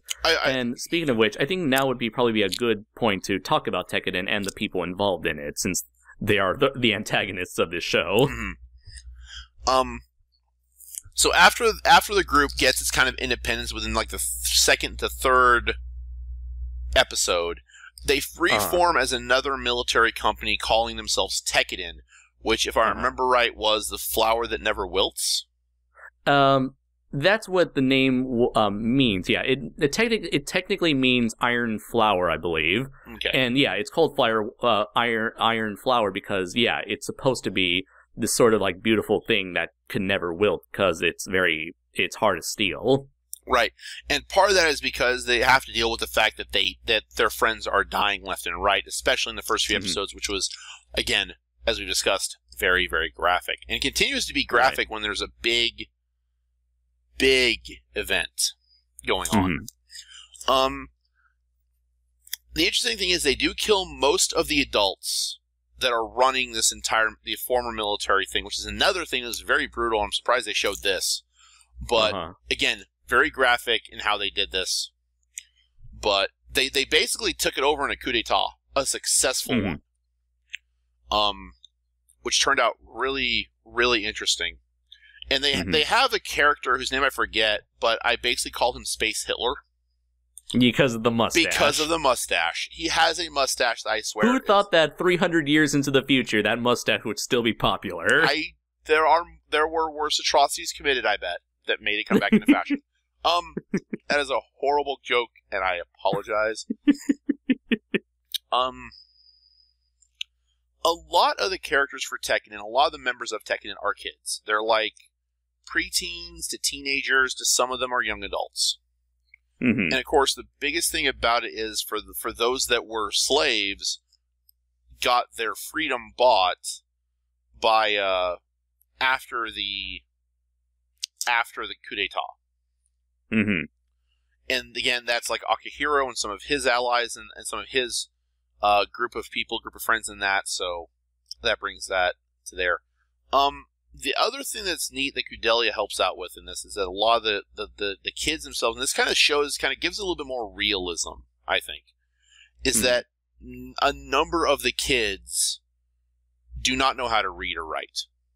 Right. They have zero formal education, or almost like zero. Yeah, they're all reliant on street smarts. I think Biscuit is the only one with a formal education in the group. Mm-hmm. Aside from any of the higher-ups like Kudelia, one of the representatives from Tewaz, no one's had a very formal education. Some of them can read and write. Also, in this universe, physical books do not exist. Yep. Wait, no, they do exist. They're just very, very rare. Right. But like the one Kudelia had as a child. Right, that had the Maiden of Revolution. Was that supposed to be Joan of Arc? I don't think so. Huh. Because she's generally who I think of when I think of a woman leading a revolutionary, or leading a war, or leading a cause. It's possible, but Joan of Arc was also military leader, and she's often depicted, I believe, if I remember right, in armor. So I think it's very rare that the Maiden of Revolution is more supposed to be, because they use that term, I think, more as basically to bring over the ideal of the idea of revolution in the form of a maiden who sparks the revolution for that. So Tekkadan has a number of background characters that sometimes you miss, but they do appear quite often in scenes, in some of the fights. But you still have some of the main side characters and some of the disposable side characters, which is still kind of annoying because there are quite a lot of them for manning Tekkadan and their ship and their suits. So it is kind of interesting in that. I want to bring up one thing that I think kind of gets railroaded a little bit, is we have the representative from Tewaz. What's her name? Naze? Not Naze. No. The woman. Oh, Tewaz. The representative. The blonde woman that I honestly think... Oh, her. Yeah. Like the business consultant, I think. The consultant. I can't remember her name for the life of me. Right, neither do I. I didn't write her in my notes. Right. I think she becomes a very interesting character but she shoehorns a bit of the children fighting aspect about how it's not right and you can't do that. Yeah. That's played up a lot. That's played up a lot when they get to Earth. Right, and it's that disconnect because I thought she would have understood that. And it seems... like you know that what you were in for when you came aboard Tekkadan, right? Right. You do know what kind of company this is. You have mostly kids. Yep. In your military company. Yep. Well, then and you're still surprised. I'm going to be crying a lot this season, aren't I? Yep. And she does because especially the last 3 episodes is very shoehorny in. Like, you can't do this, you're just kids. You can't expect them to do this, they're just kids. You don't have to do this. And they basically tell her, like, this is our decision, stay out of it. And I'm like, yeah, she should know by now. But I really loved, when she first came on board, her back and forth with Orga was great. Yeah. And there's that mental sparring, which is really good. And she's like, much like Naze, she's another character to kind of point out the Orga's insecurities, to see through Orga's brave front. They like seeing through his facade. Yes, yeah. I have a bit of thing where I when I watch them together, I think there's a little bit of tension, a little bit of sexual tension there, but kind of like an attraction, not quite an attraction, but as I watch the series more, I saw that less, because I started seeing more of Orga, surrogate mothers, as kind of a surrogate mother kind of thing, because I saw less and less of that kind of tension, that sexual tension I saw at the beginning. Develop more into she's trying to reason with him in his decisions, not so much spar with him. I really want her back to that mental sparring with Orga. I thought that was very good, because this is also a bunch of boys who have not been around very many girls, and now all of a sudden we have Atra, who most of the base knows as family, Kudelia, who is this pretty princess. You have Fumita, who is also a very, I think Fumita is attractive. So I think that there are probably people on the ship that do too. And then you have the representative, who is a much more mature woman on the ship, kind of bossing them, or still kind of bossing them around for stuff, and kind of chastising them a little bit for stuff, especially for not having a doctor on board. Although that was also Naze giving him a lot of shit for that. But yeah. Her development towards the last few episodes, I think, kind of undermines a lot of her build up to be this very kind of point out the flaws there. So I hope she comes back in the second season with a bit more of that. Right. As of this recording, I believe Japan is currently in almost maybe halfway or maybe a little over halfway done with season 2. I chose not to watch season 2 because in preparation for this review, I want to go into this knowing nothing else that happens afterwards. I wanted to judge, Iron-Blooded Orphan season 1 based on season 1 alone. So hopefully by next year, if for when I do another Gundam month, I would like to bring Denny back on and hopefully discuss season 2 if you're up for it, Denny. Oh, I'd love to. I've actually noticed that Gundam Info has season 2 on it, so I actually watched the first episode. Okay, cool. Because my curiosity got the better of me, but for season 1 on its own merits, it's really good. I do remember something I wanted to bring up that I thought was important for the pacing, and it's a little bit out of order here, so I'll deal with this. The last 2 episodes, the pacing is all over the damn place between the 2 of them. There's a massive time jump. Unless they just didn't do episodes. It jumps into the tail end of the battle. Right, and I'm sitting here going... We just went through all this shit. I'm sitting here going...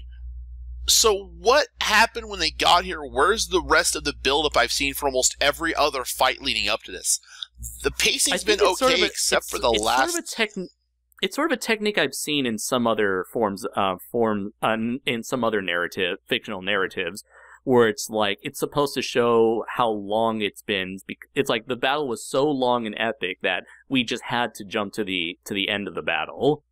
Because I've never seen it similar to Gunbuster. I think they did something similar to that. Yeah, because I'm sitting here watching, and I'm like, okay, there's a railroad city, and they're rushing people to wounded. The representatives is healing them, and then we start getting the monologues. Like, is this a? Did I miss it? Did they really not post an episode? They mislabeled the episode. Is this a time skip? She starts talking. Yep, it's a time skip. God damn it! There's so much. Because everything else has been that build, Mm-hmm.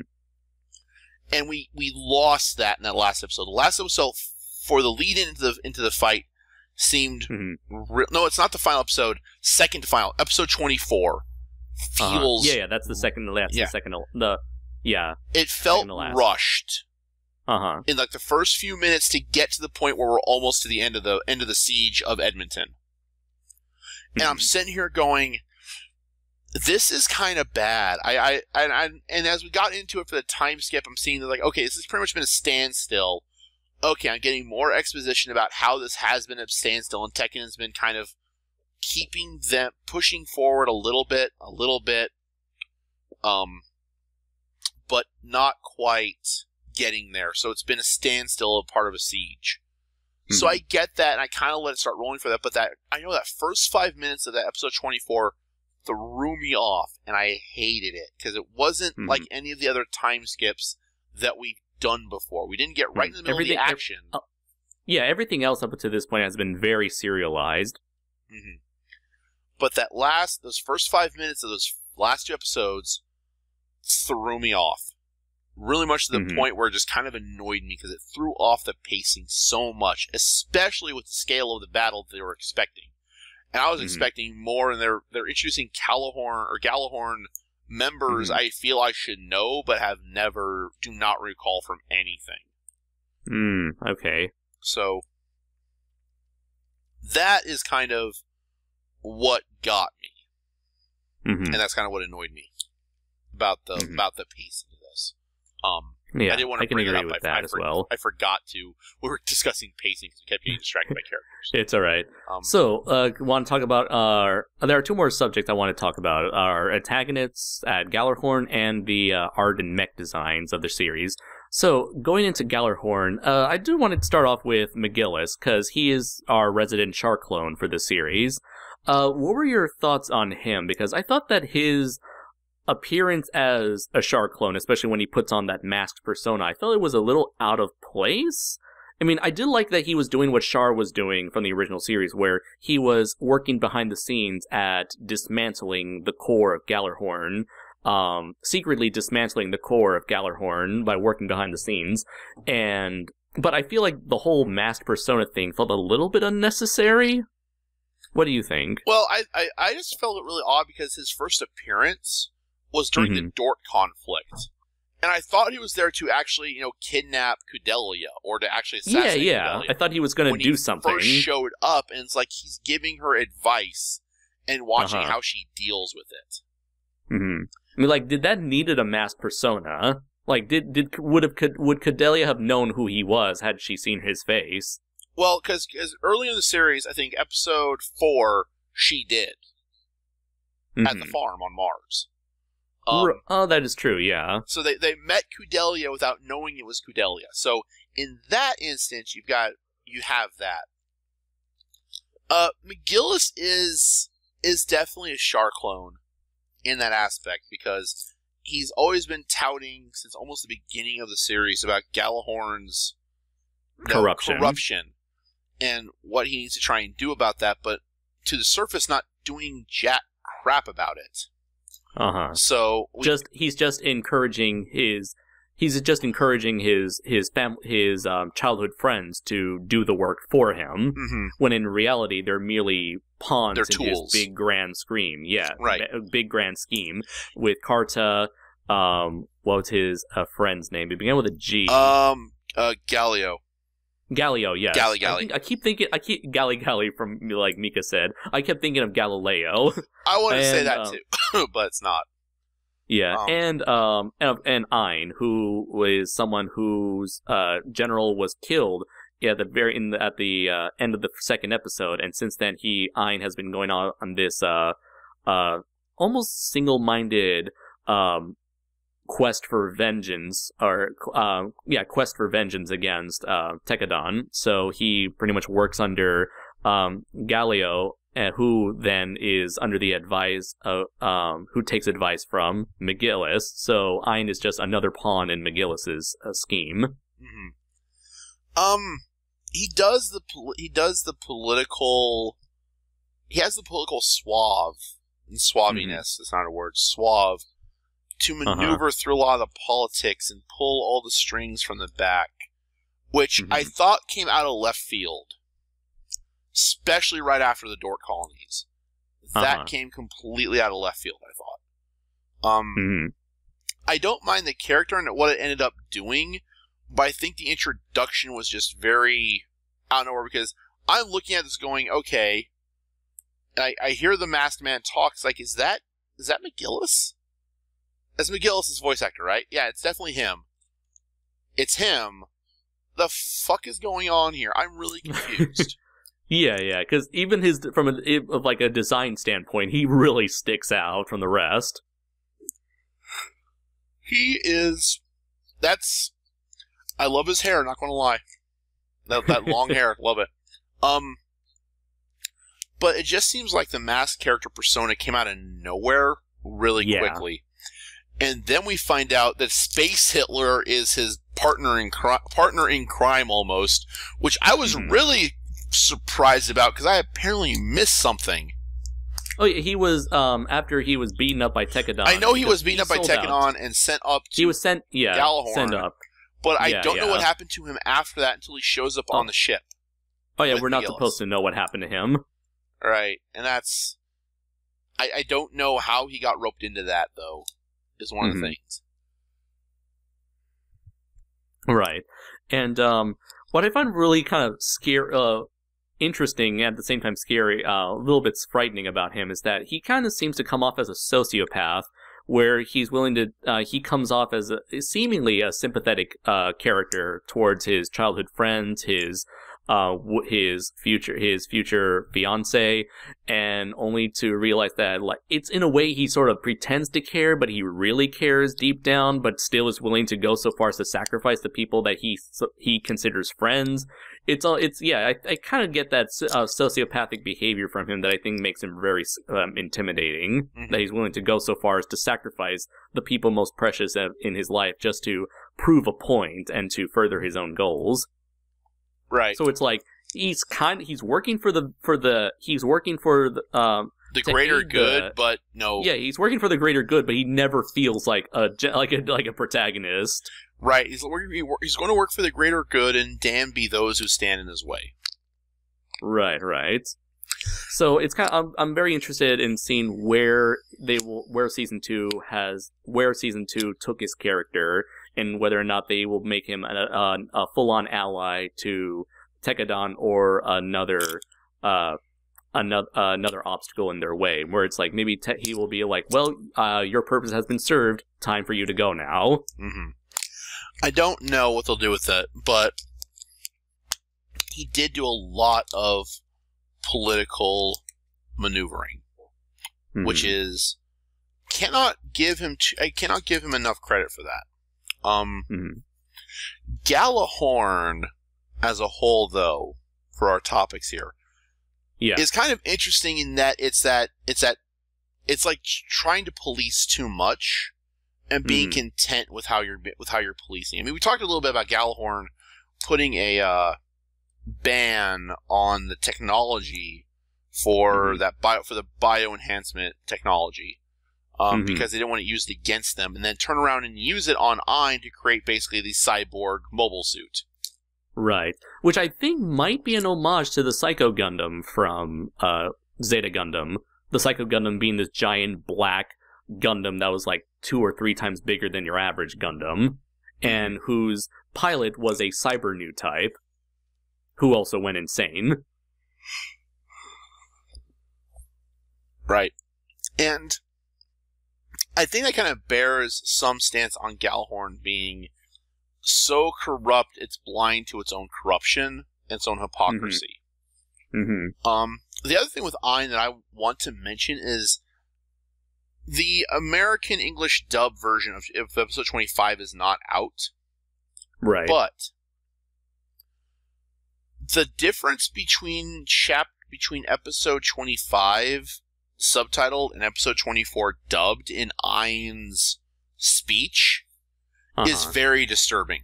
It's very kind of, there's a massive disconnect there, because in the subtitled version he's talking about purity and justice as if on like a holy war jihad sort of angle against Mika. And in the dubbed episode of the American dub just before that, it's more of that personal vendetta against the people who are trying to stand higher than they are. But I haven't watched episode 24 subtitled to see if that's a similar dialogue, and it just shows that he's slowly losing his mind. Probably, because he's definitely... I guess it's a common anime trope where it's like the more they begin to realize that they're losing, the more desperate they become, the more crazy and insane their dialogue gets as well. But the one person I do feel sorry for is Ein. Yeah, definitely. I mean, he's definitely like a victim of this entire system. He's a victim of both McGillis's attempt to root out the corruption and of Gjallarhorn's corruption in and of itself. Right, because he's, I believe, he's like half Earth, half Martian, right? So he faces racism within Gjallarhorn's own ranks, because there's planetism against Martians. Yeah, he gets race. It's kind of like someone who, in early America, who was like half white, half black. You get racism from both sides of society. And in his instance, he's just there to try and do his due diligence and to be recognized for his work. Right, and the one person that treated him with any sort of respect gets killed. Right, Colonel Klein gets killed in the duel with Mika, and then spawns the Ein's strive for vengeance to avenge his superior officer. In that instance, he starts going down the path of he gets brought up under Galio's wing to bring that sort of vengeance down upon Tekkadan. And just the vengeance just consumes him, because honestly, Ein Ain's goals are in the right. He wants to do the right thing. He wants to avenge his fallen. But I think he just doesn't also realize, and this is what's really tragic about it, is he doesn't realize that his commander went down there to try and end it without further bloodshed and settled for the duel of his own volition. And he chose to have his life be ended so that his team won't be reprimanded for his mistakes.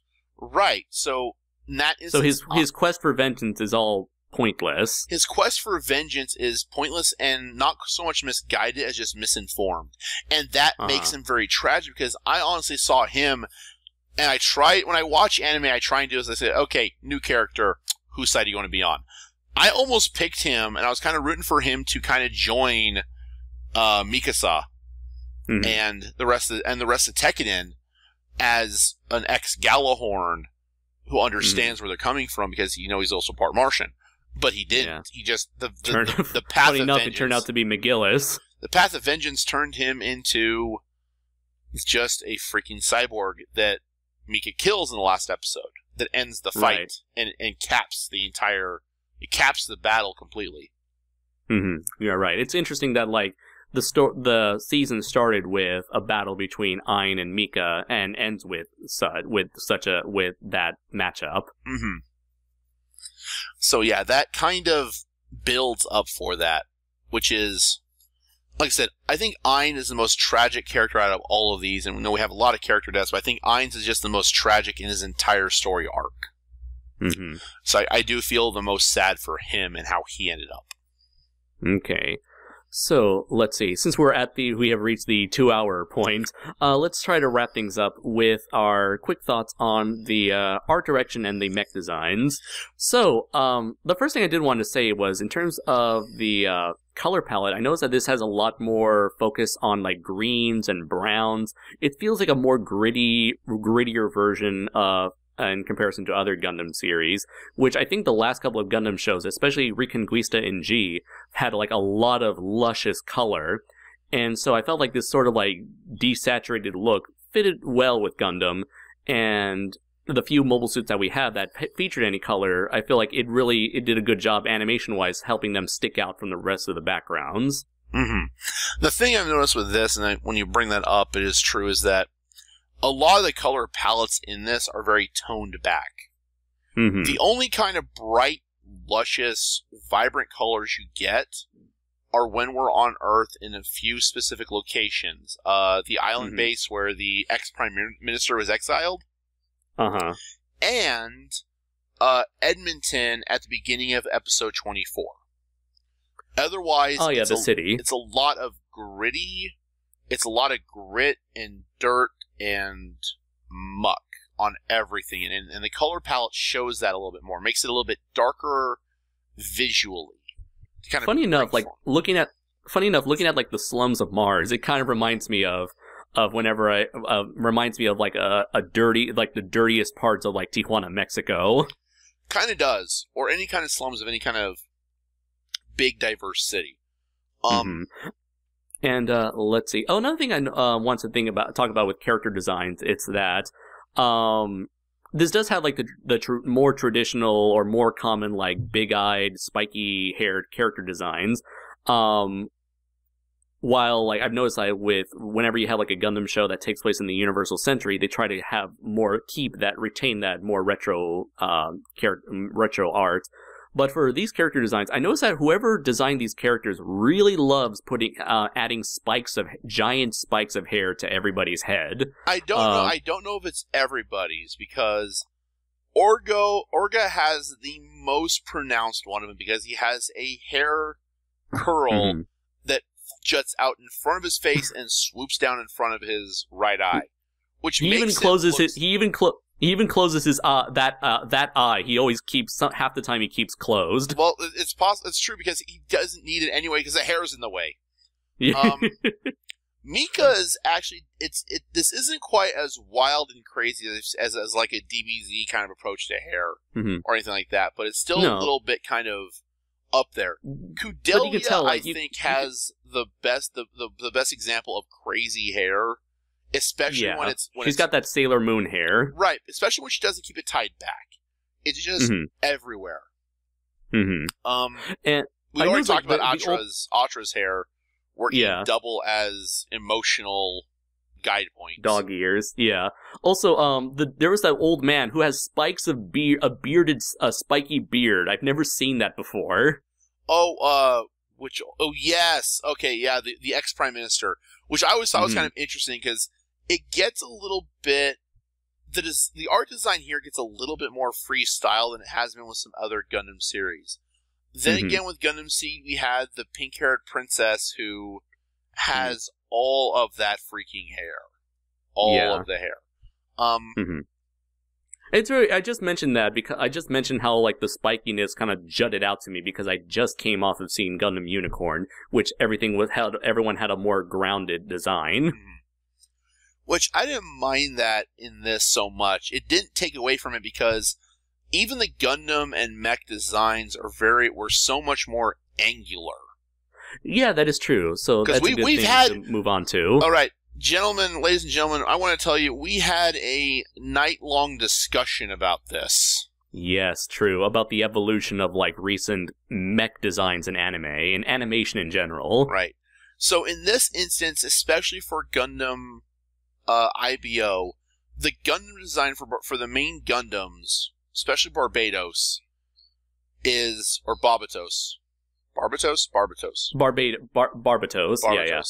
For Barbatos is very angular. And very skinny. Very skinny, very angular, and walks on high heels. And it's not so much it has like, it's like every one of these mobile suits has a very skinny framework and have like light armor placed on the front of the framework, leaving their frames exposed from behind. Right. So everything, all of the mechs, except for I think the fish, I want to call it the frog one from the Space Pirates. Yeah, the one that eventually became the Gundam Gucciani for that Akihito piloted. Yeah, Akihiro piloted. Yeah, are very angular. That one was more rounded in a lot of its shape and construction, which was a nice different change to show off some of that. And I gotta admit, Galio's Gundam. Ooh, it was Gundam Camaris, which I think may have been homage to the Gundam GP02 from Stardust Memory, if you remember that one. It's his very big, bulky one with big feet and big dress. Right, but in this instance, it looks more like a centaur horse. True, and it looks more like a especially jouster. It's a jouster. Yeah, it's true. Especially when it folds out its legs into like a hover mode for on Earth. And here's the other thing about it kind of gets that stylized version of Galahorn mechs for their frames and their mobile suit frames. Very more knight-like, like chivalrous knights. Yeah. Oh, especially with Karta's variation of that grunt unit mobile suit. So very, very much kind of playing off that knight feel, so to speak. So that kind of gives that also gives Galahorn kind of a visual distinction. Especially for that is more in their higher ranking mobile suits. But at the same time, it's actually kind of interesting in that aspect. If we want to talk about the mobile suits. Now, I don't think that Galio's mech has as much angularness to it. It seems to have a little bit more smoother curves to it than in some of the other than in Barbatos, for example. But even Ain's mech is still very angular. Much his like final mech? Yeah, his final mech is still very angular in comparison to Barbatos. And the other thing is that a lot of those suits have the single optic eye that pops out, which I don't understand because it's got 2 optic sensors now. What the hell? It's a tradition in Gundam. Right. You gotta have the bad guys have Cyclop eyes. Right, but now you have 2 eyes, so now you're not a Cyclops, you're a Biclops, which means you're just human, so stop that. But they've got that sitting there, so it's interesting why you have that other eye pop up, that other optical sensor pop up as the head retracts. But very angular designs compared to when you look at like the original Gundam or Gundam Wing, or especially G Gundam, with its variety of mech designs, but they're all designed off the same kind of basic frame. I think and I know a lot of our angular designs, I think, came from like Gundam Seeds when I started noticing it, especially in like wing attachments and stuff. Yeah. Oh, yeah. I think, it's, with the exception of Gundam Reconquista and G, most Gundams from the 2000s, be it Seed, 00, Age, they're all pushing towards this more skinnier, angular aesthetic, and I think that this is probably the most extreme here. Right, but even in that extremeness, it still looks and feels Gundam. Oh yeah, definitely. And it's funny you mentioned like they look like middle-aged knights, because with Barbatos, I just get like a Viking vibe from it, especially with the design of the V fin. And I do want to say I love the weapons that the Gundam Barbatos uses, from like the mace that it eventually loses in space to that gigantic like club chain. It's a giant chainsaw club. It's over the top. It's like a chainsaw crab hammer. It's like a crab hammer, because I think it actually grabs stuff and then uses the saw. It does. Yeah, it Which does. I have to give credit, because I think Barbatos has. I want to say the one Gundam design that goes through a whole bunch of different slight variations in it throughout the show, and its weapons change. It's got like every 5 episodes. Right, I do like that. It starts off as this like hunk of junk with like a bunch of random attachments just to make it barely functional, and I like that how it would consistently get better and better upgrades as time progressed. It's going to be a real bitch for any Gundam collector to collect every variation of Barbatos, because Season 2 has already got a new version of Barbatos with those red shoulders. So it's going to be it's amusing for collectors to try to get every version, but for in context of the show, it's really cool, and I would say I welcome having an upgradable Gundam as opposed to simply abandoning one Gundam and getting a new one halfway through the show. Right, because I think the other series that did that was G Gundam with Shining to Burning. Yeah. Gundam Wing with all of the mechs except Wing Gundam. Wing upgraded to Wing. Oh, Hero upgraded to Wing Zero. Hero upgraded to Wing Zero. But Wing Gundam sorry. Itself. You mean upgrading the mechs, singular mechs themselves? Yes. Yeah. Okay. Yeah. I meant. Okay. Sorry. Yeah. So Wing Gundam got the short end of the stick there, but everything else got basically, as I remember the story, outfitted for space. Oh, yeah, you're right. Because they went down to Earth, so they're built for combat on Earth, and they went to space, and they're at a disadvantage. So that's when we got, like, the heavy arms with the dual... heavy arms with the dual Gatling guns on... And Sandrock Kai. Sandrock with his extra machine gun. We went from Shenlong Gundam to Ultron Gundam. Yeah. Death Side to Death Side Hell. And then Wing Gundam Zero. Oh. It technically Tallgeese went to Tallgeese 2. Technically, yes, and then Tallgeese 3. Yeah. And then we had Epion, but but yeah, for the most part, a lot of them just get weapon upgrades. They don't actually upgrade the mech. But Barbatos does physically change throughout the show, especially down to the final fight where he's in the final fight with Aang. Has that spiky white armor with the blue highlights in the shoulder. I'm sure they all have technical names, but I'm too lazy to find what they are. We're lazy and it's late. Shish. Yes. So let's see. If there's anything I don't like about them, it's like I can deal with the aesthetics, the new aesthetics to this series, but the one thing I don't like that always bothered me are the skinny waists. Yeah, because it's almost... It's like the machinery is right there exposed. Right down to like the pipes. And I think that is still a trend in a lot of current... Especially it's kind of the trend in a lot more current anime. I'm trying to think of the last mech series I watched on Netflix. Had those kind of smaller, thinner waists, bulkier chests. For that, in a couple of different areas too. But they're thinning them down quite a bit, and then giving them extra armor for where the cockpit's going to be, or extra chest space for where the cockpit's going to be. And it almost does throw it off just a bit, because it's not as bulky or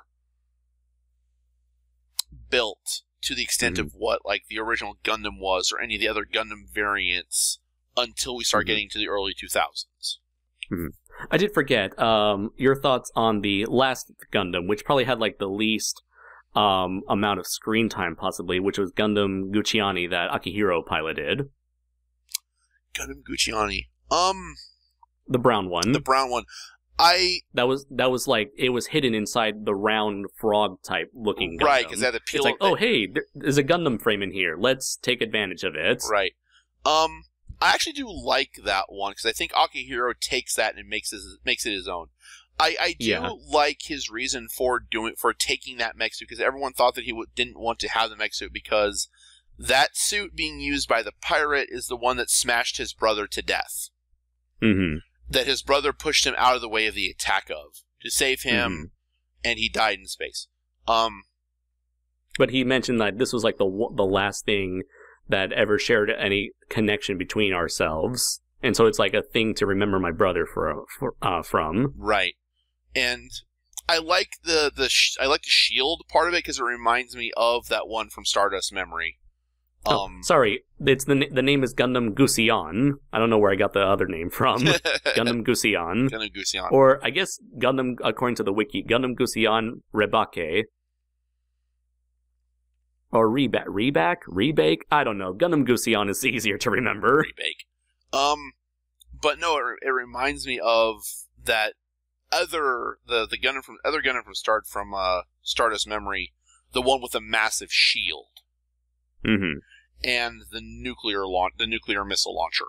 Ah, yeah, the GP-02, or the Physalis. Right. So that I really liked, and I kind of like some of the fighting styles, because some of the fights in here are really visceral for the mechs, and they're not. I really love that they're still traditionally animated, and they haven't gone CG for the Gundams yet. At least, oh yeah. The only time I've ever seen CG Gundams was for the Gundam The Origin movies, which the ones focusing on Char. Right. But yeah, for traditionally animated Gundams, I do like a lot of the modern HD stuff that Sunrise and Bandai has been pumping out.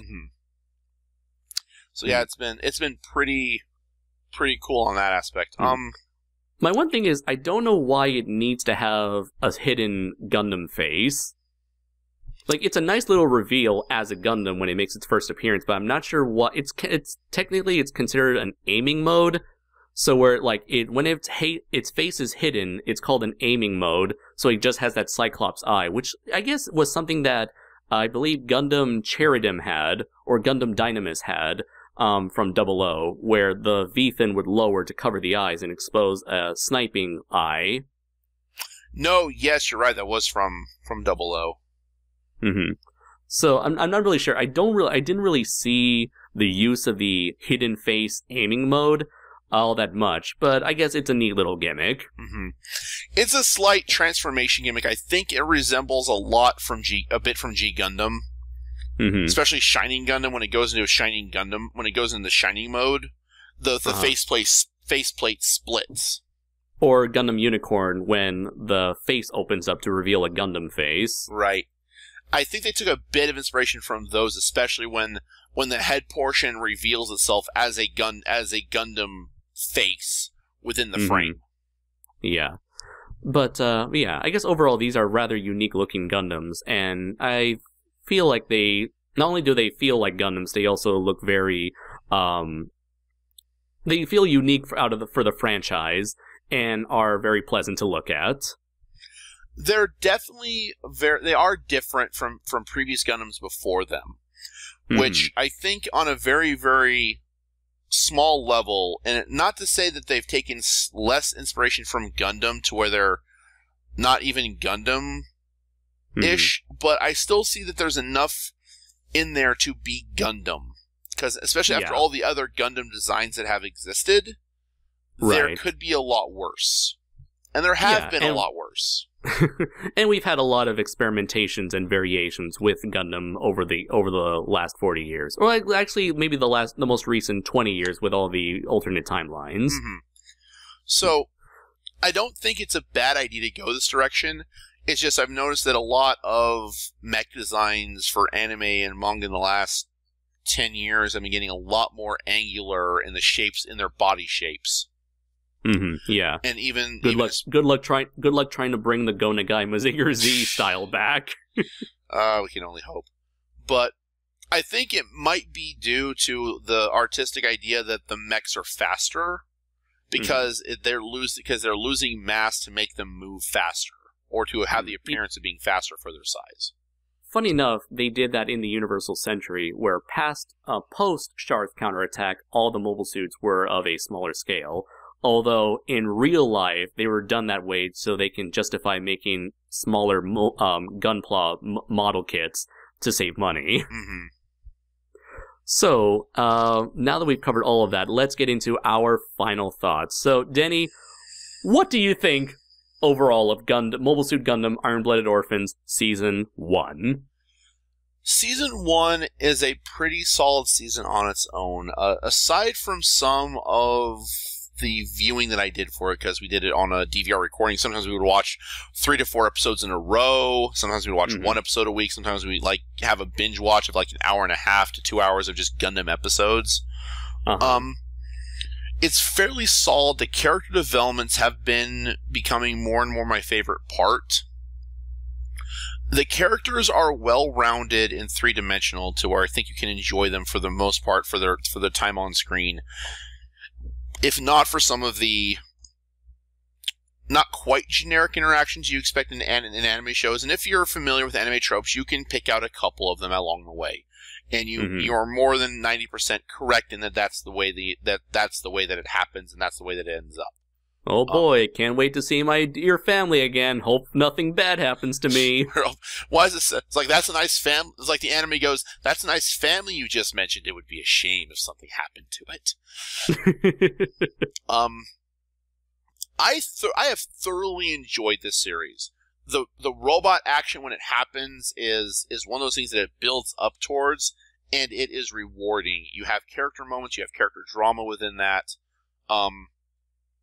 You have some of the more interesting fights with some of these more unique weapons that Barbatos has, such as the giant claw hammer, which is one of my favorite weapons, along with the giant mace. The giant speared mace is really cool. The design of Barbatos and the way they show him moving for the fight choreography is really interesting.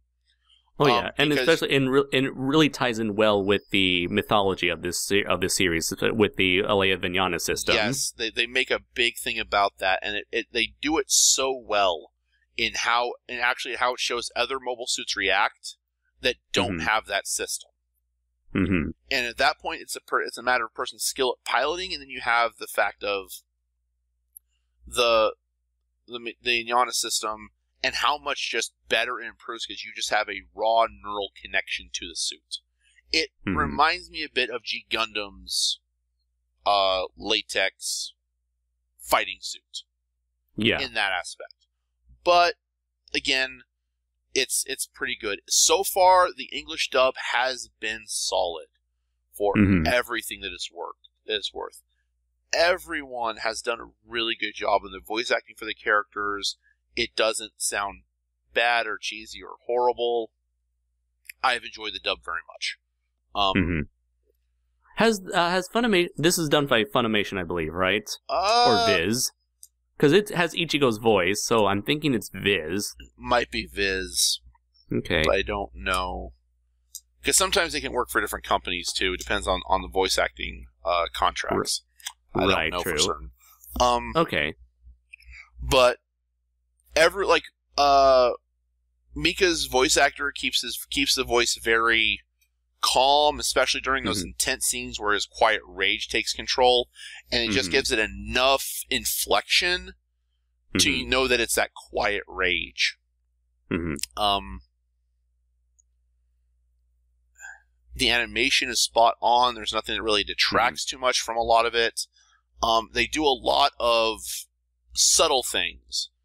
Like, it's not really quite subtle when you think about it, such as when they're taking the train from Anchorage to Edmonton, the train has to be on 2 tracks because of the cargo they're loading. And when you consider that this is a world in which you've probably been shipping mobile suits across countries, that makes sense. Or large cargo across countries, that makes sense. Yeah. So it's little details like that make the world feel more alive and unique. Yeah, it brings that out. I really enjoyed some of the space battles. Again, space battles are one of my favorite things. It's that freedom of 3D movement, especially during one of the earlier scenes when they're escaping the planet or escaping to start getting Kudelia to Earth. They use an ingenious system of harpooning a asteroid to use it as a slingshot. Right. And it was ingeniously well done. I thought of it as like, okay, you're going to do this right. And they went and they did it, and they kept the tension up just to the point that it was great. Yeah. Oh, I forgot to bring up the music, but to quickly make a little short note of the music, that the main theme, like the main theme that gives you that fuck yeah moment, it feels very like Pirates of the Caribbean, with a lot of the focus on the drums and the violins, almost a bit like Hans Zimmer when he's not doing the Inception bwah sounds. I really do like the second opening sequence, the second opening song. I think I like the first one, Raise Your Flag, a lot more. The second one for me just felt a little bit more generic. I kind of like the second one a little bit because I was pulling up the lyrics and watching it and listening to it at that point, and I find a little bit more identification with the lyrics a bit. Okay. But I kind of like the ending credits for the first half of the season were gorgeous. Very and it's beautiful. Very kind of almost psychedelic, hot pinks and greens and blues. And of course, at the very end, they have multicolored corn kernels. That I basically keep saying they have candy corn in the end credits. So it looks like it. Or it looked like some elementary school Thanksgiving project. Yes, it did. But as far as the music, I've enjoyed, like I said, everything about the series I've enjoyed to a T, except for like the big time jump at the start of the second to last episode. Threw me off completely. Maybe it was supposed to. I don't know. Maybe I'm just Who knows? I'm just as disoriented as those guys who can't see because they can only see in red. Yeah. But I've enjoyed this series so much, and I really can't wait to finish watching the last episode dubbed to get that full effect of everything kind of wrapping up together.